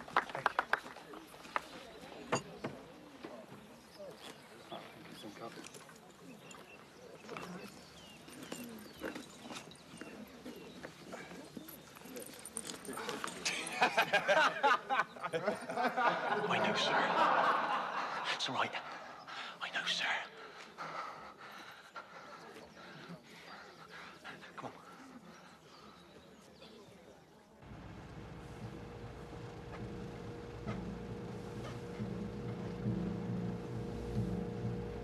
What sort of man was that keeper of yours who captained us? Scudder? Well, he's a little bit smart, but Anne would say I'm being unfair. You can't expect our standard of honesty in servants. What sort of background did he have? Let's see, wasn't his father the butcher at Osmington? Yes, I think so. Is your head feeling rotten again? Putrid. I do wish you'd think of Pendersley as your second home. Just treat it like an hotel. Come and go when you like. Doesn't matter if I'm home or not. Anne feels as I do.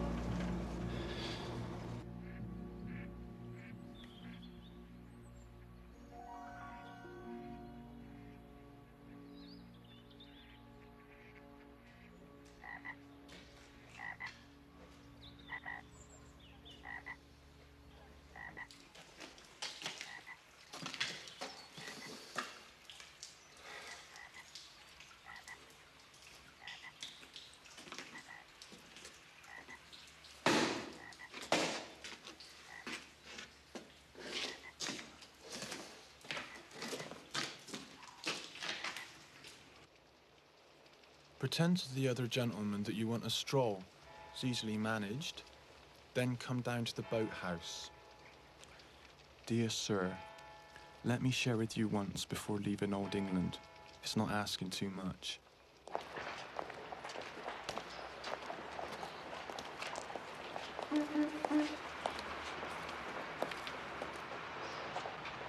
You should not resist me. You're resisting me. Damn it, I'm not. You're less suggestible than you were. Don't give up. I do not propose to give up, Mr. Hall. Well, have I fallen short of your 50%?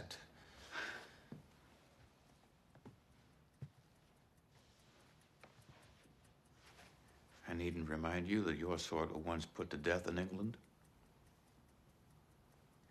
I would advise you to live in some country, France, Italy, where homosexuality is no longer criminal. Would it ever be like that in England? England has always been disinclined to accept human nature. I've not told you the whole truth. No, Mr. Hall. Since I was here, I went wrong with the gamekeeper. Terrified he may blackmail me. Apparently, he's quite smart enough to do so. I have an idea that's what's stopping me from going into a trance. He sent me a letter, you see. Read it.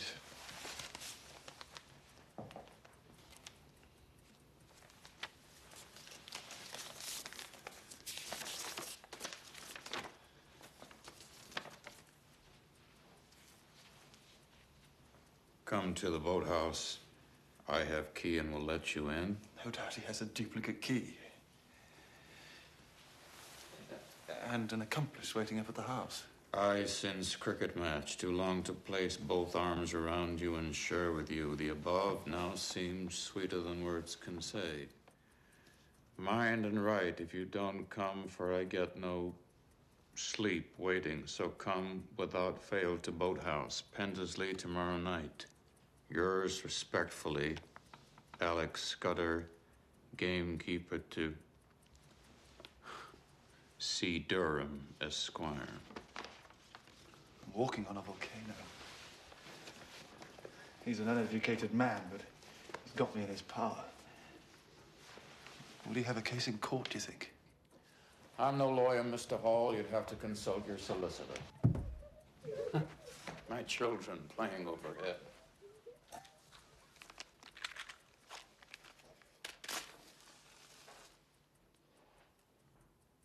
How did a country lad like that know? Why did he come to me that one night when I was at my weakest?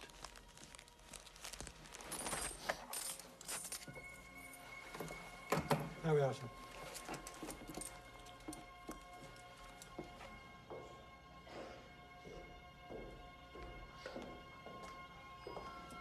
Just a moment. Ticket, please. Ticket.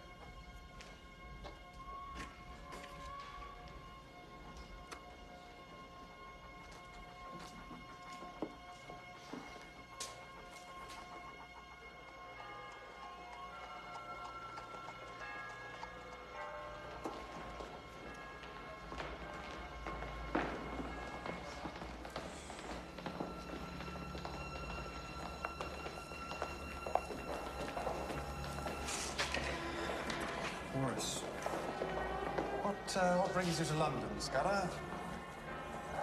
My brother and I have some business here. You want to know what it is? I'll be with you in a few minutes. Let me just have a word with Scudder here. Something's up with the mission. Scudder, is it? Alec, you're a dear fellow, you said. You did? What mission? Are you ashamed to be seen with me? You're not glad, anyway. Don't say you are. Of course I'm glad. Then why didn't you come to the boathouse? I waited 2 nights. I got no sleep waiting. I know something. I'm sure you do. I'm sure you could tell me a good many things, Alec. I know about you and Mr. Durham.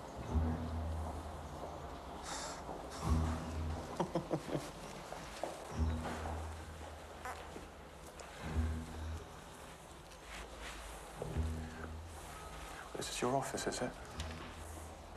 What'd you do here? But you shouldn't treat me like a dog. You was just amusing yourself. I've never come like that to a gentleman before. You said call me Maurice, but you never even wrote to me. You made a fool of me, and I can make you sorry for it.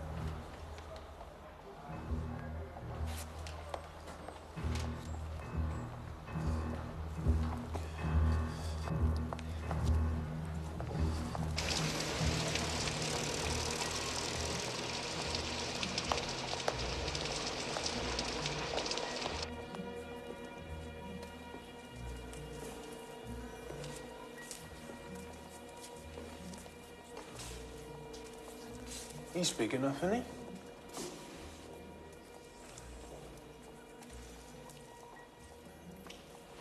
Well, he must have owned wonderful machinery to make a thing like that. I expect so.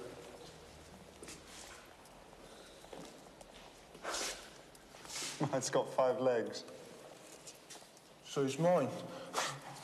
It's a peculiar notion when you think about it.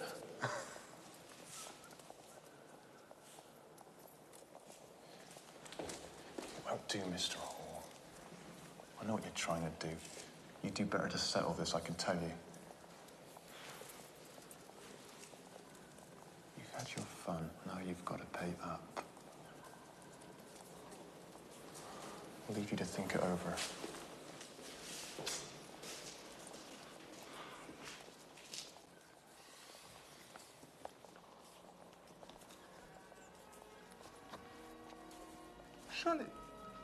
Surely you're an old boy at Mr. Abrams' school. No, don't tell me your name. I want to remember. I shall remember. You're not Colgan.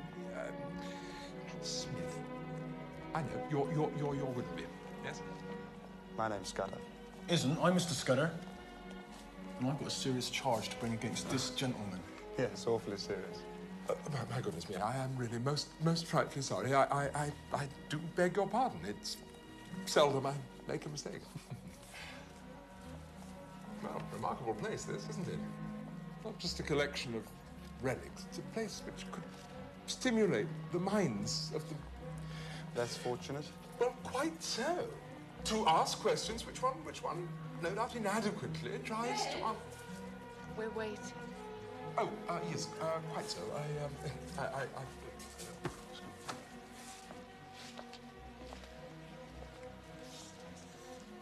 Extraordinary thing. I shan't trouble you any further. Where are you going with your serious charge? I don't know what came over me. Blackmail. No, sir, no. You did. Maurice, listen. Maurice, Well, you called me Alec. I'm as good as you. I don't find you are. By God, if you spit on me to do so, I'd have broken you. It'd cost me hundreds, but I've got them. And the police always back my sword against yours. As good as I.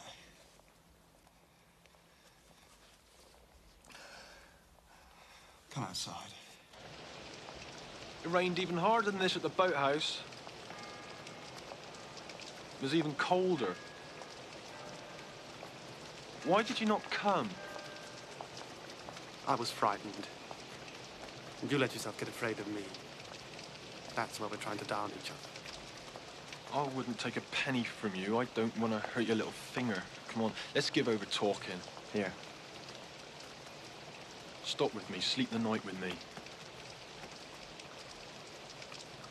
I can't. I've got an engagement. Formal business dinner. It's my job. Meet me another evening instead. I can't come to London again. My father or Mr. Berenius will be passing remarks. What does it matter if they do? What does your engagement matter?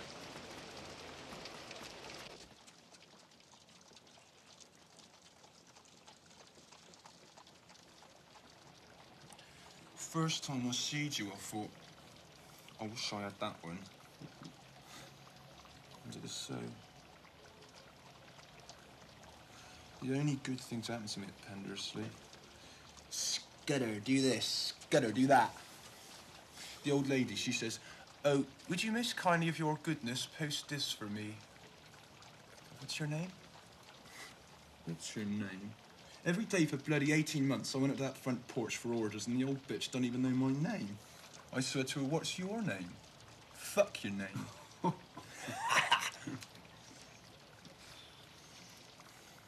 Nearly did too. Wish I had. And you, £2 to come to the boathouse. Oh, my man, 5 shillings not good enough for you, huh? You'd no idea how you nearly missed getting me.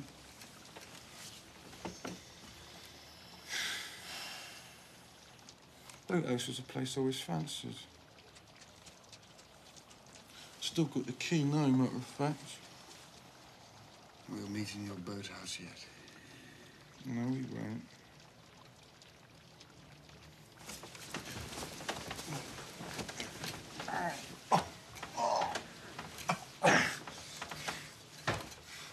You remember that, any road.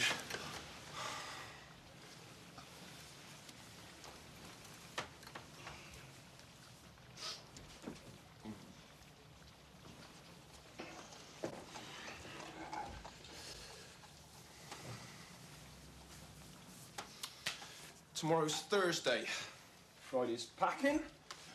Saturday's Southampton, so it's goodbye, old England.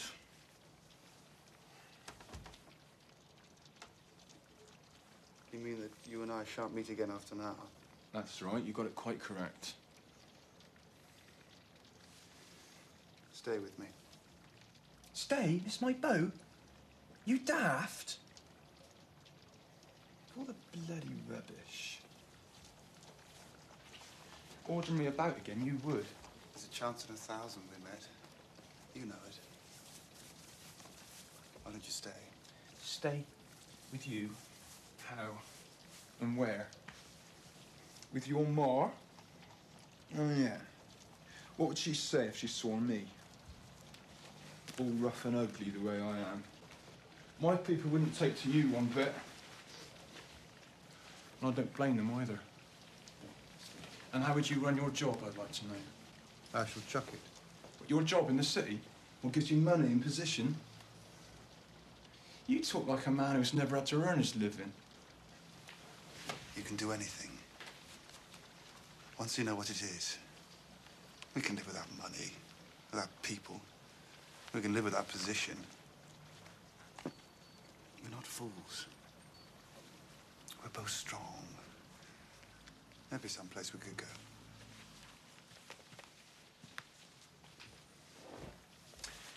Wouldn't work, Maurice. Be the ruin of us both. Can't you see?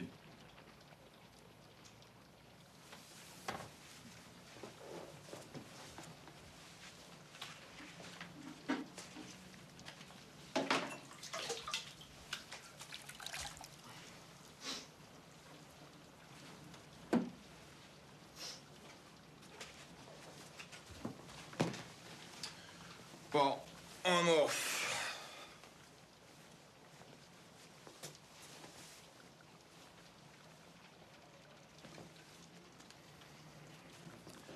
That we ever met, really, if you think about it.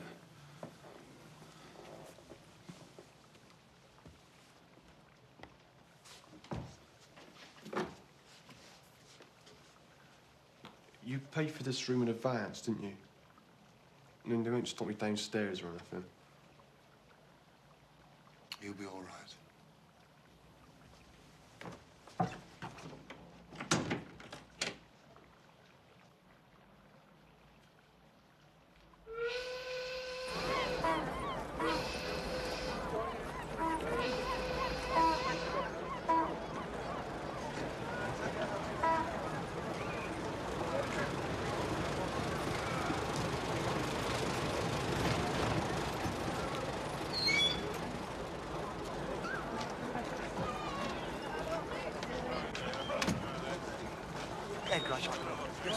Yes, sir.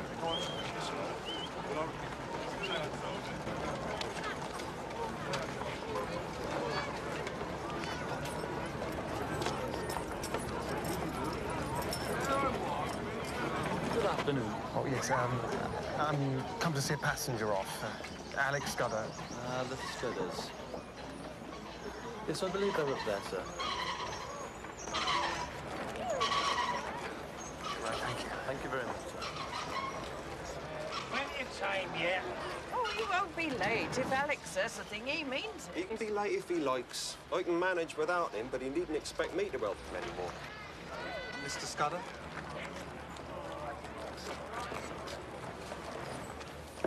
You must be Alex Scudder's brother. I've come to see him off. Alec ain't aboard yet, but his kit is. Interested to see his kit? No, don't worry. I'll just wait with you, if I may. My name's Maurice Hall.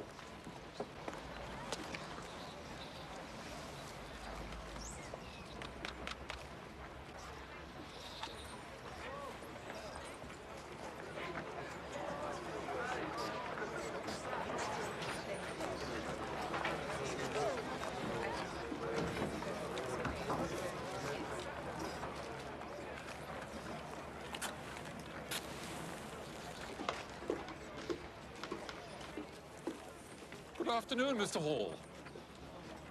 Now, this is kind of you, Mr. Hall. I could hardly believe my eyes when I saw you among his friends here. Family? My parents, and I'm his brother, Frederick Scudder, purveyor of viven, at your service. I am Mr. Berenius. Alec is one of my parishioners. I've come to give him a letter of introduction to an Anglican priest in Buenos Aires in the hopes that he will be confirmed after landing. Very kind of you, sir, I'm sure.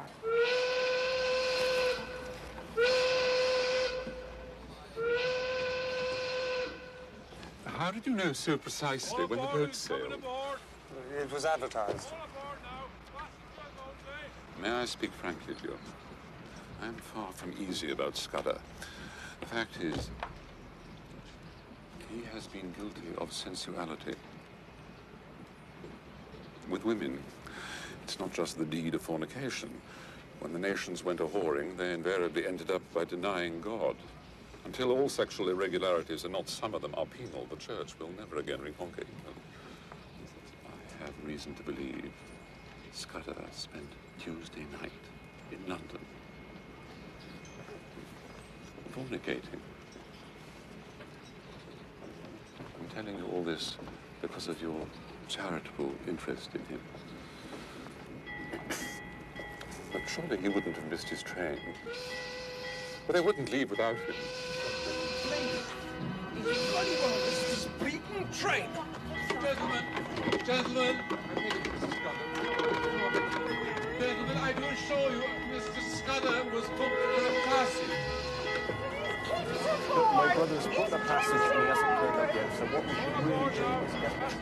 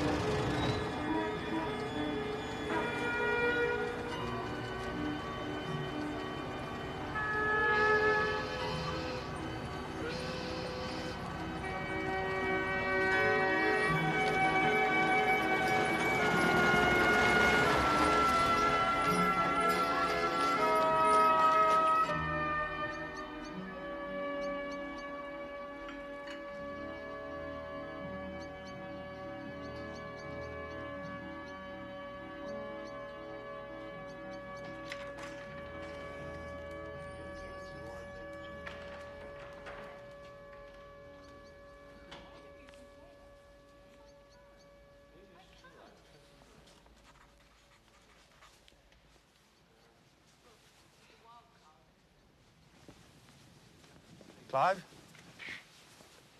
Don't tell Anne I'm here. I've only a few minutes. I mean, look here, man, that's fantastic. She'll be furious if you don't stay the night. Maurice, I hope nothing's wrong. Pretty well everything. You'd think so.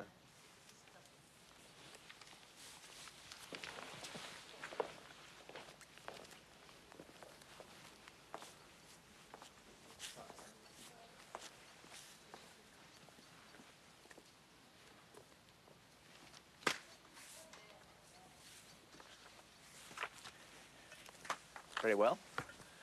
I'm at your service. My advice, though, is to sleep here tonight and ask Anne in the morning. Where a woman is in question, it's always better to ask another woman, and particularly if she has Anne's almost uncanny insight. I'm not here to see Anne. Or you, Clive. It's miles worse for you. I'm in love with Alex Scudder.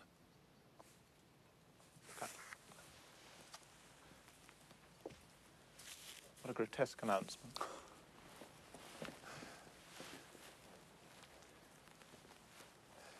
Most grotesque. But I felt I ought to tell you. Maurice, we did everything we could when you and I thrashed out the subject. When you brought yourself to kiss my hand. Don't allude to that.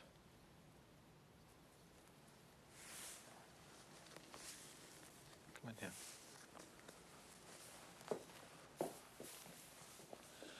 I'm more sorry for you than I can possibly say.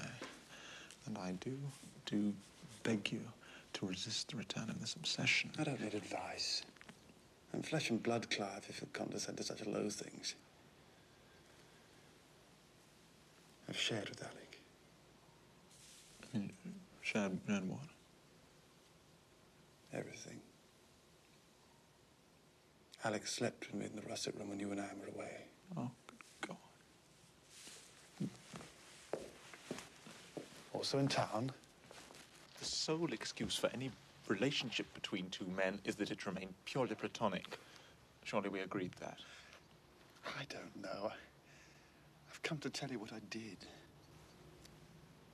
Well, Alec Scudder is in point of fact no longer in my service. In fact, he's no longer in England. He sailed for Buenos Aires this very day. He didn't. He sacrificed his career for my sake. Without a guarantee. I don't know whether that's platonic of him or not. But it's what he did. Scudder missed his boat? Maurice, you're going mad. May I ask if you intend to pursue... No, you may not ask. I'll tell you everything up to this minute, not a word beyond.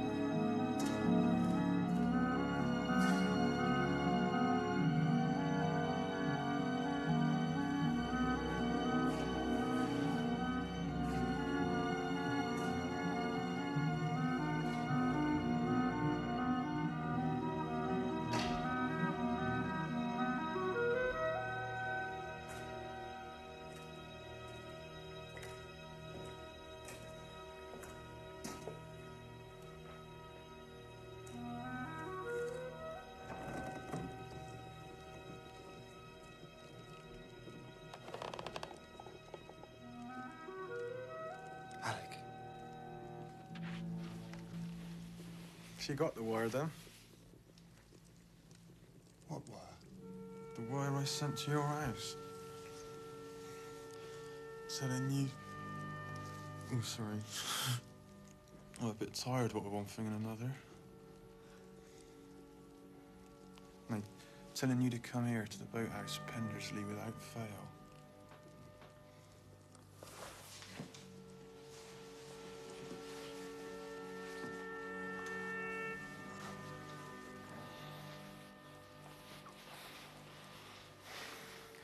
Now we shan't never be parted. It's finished.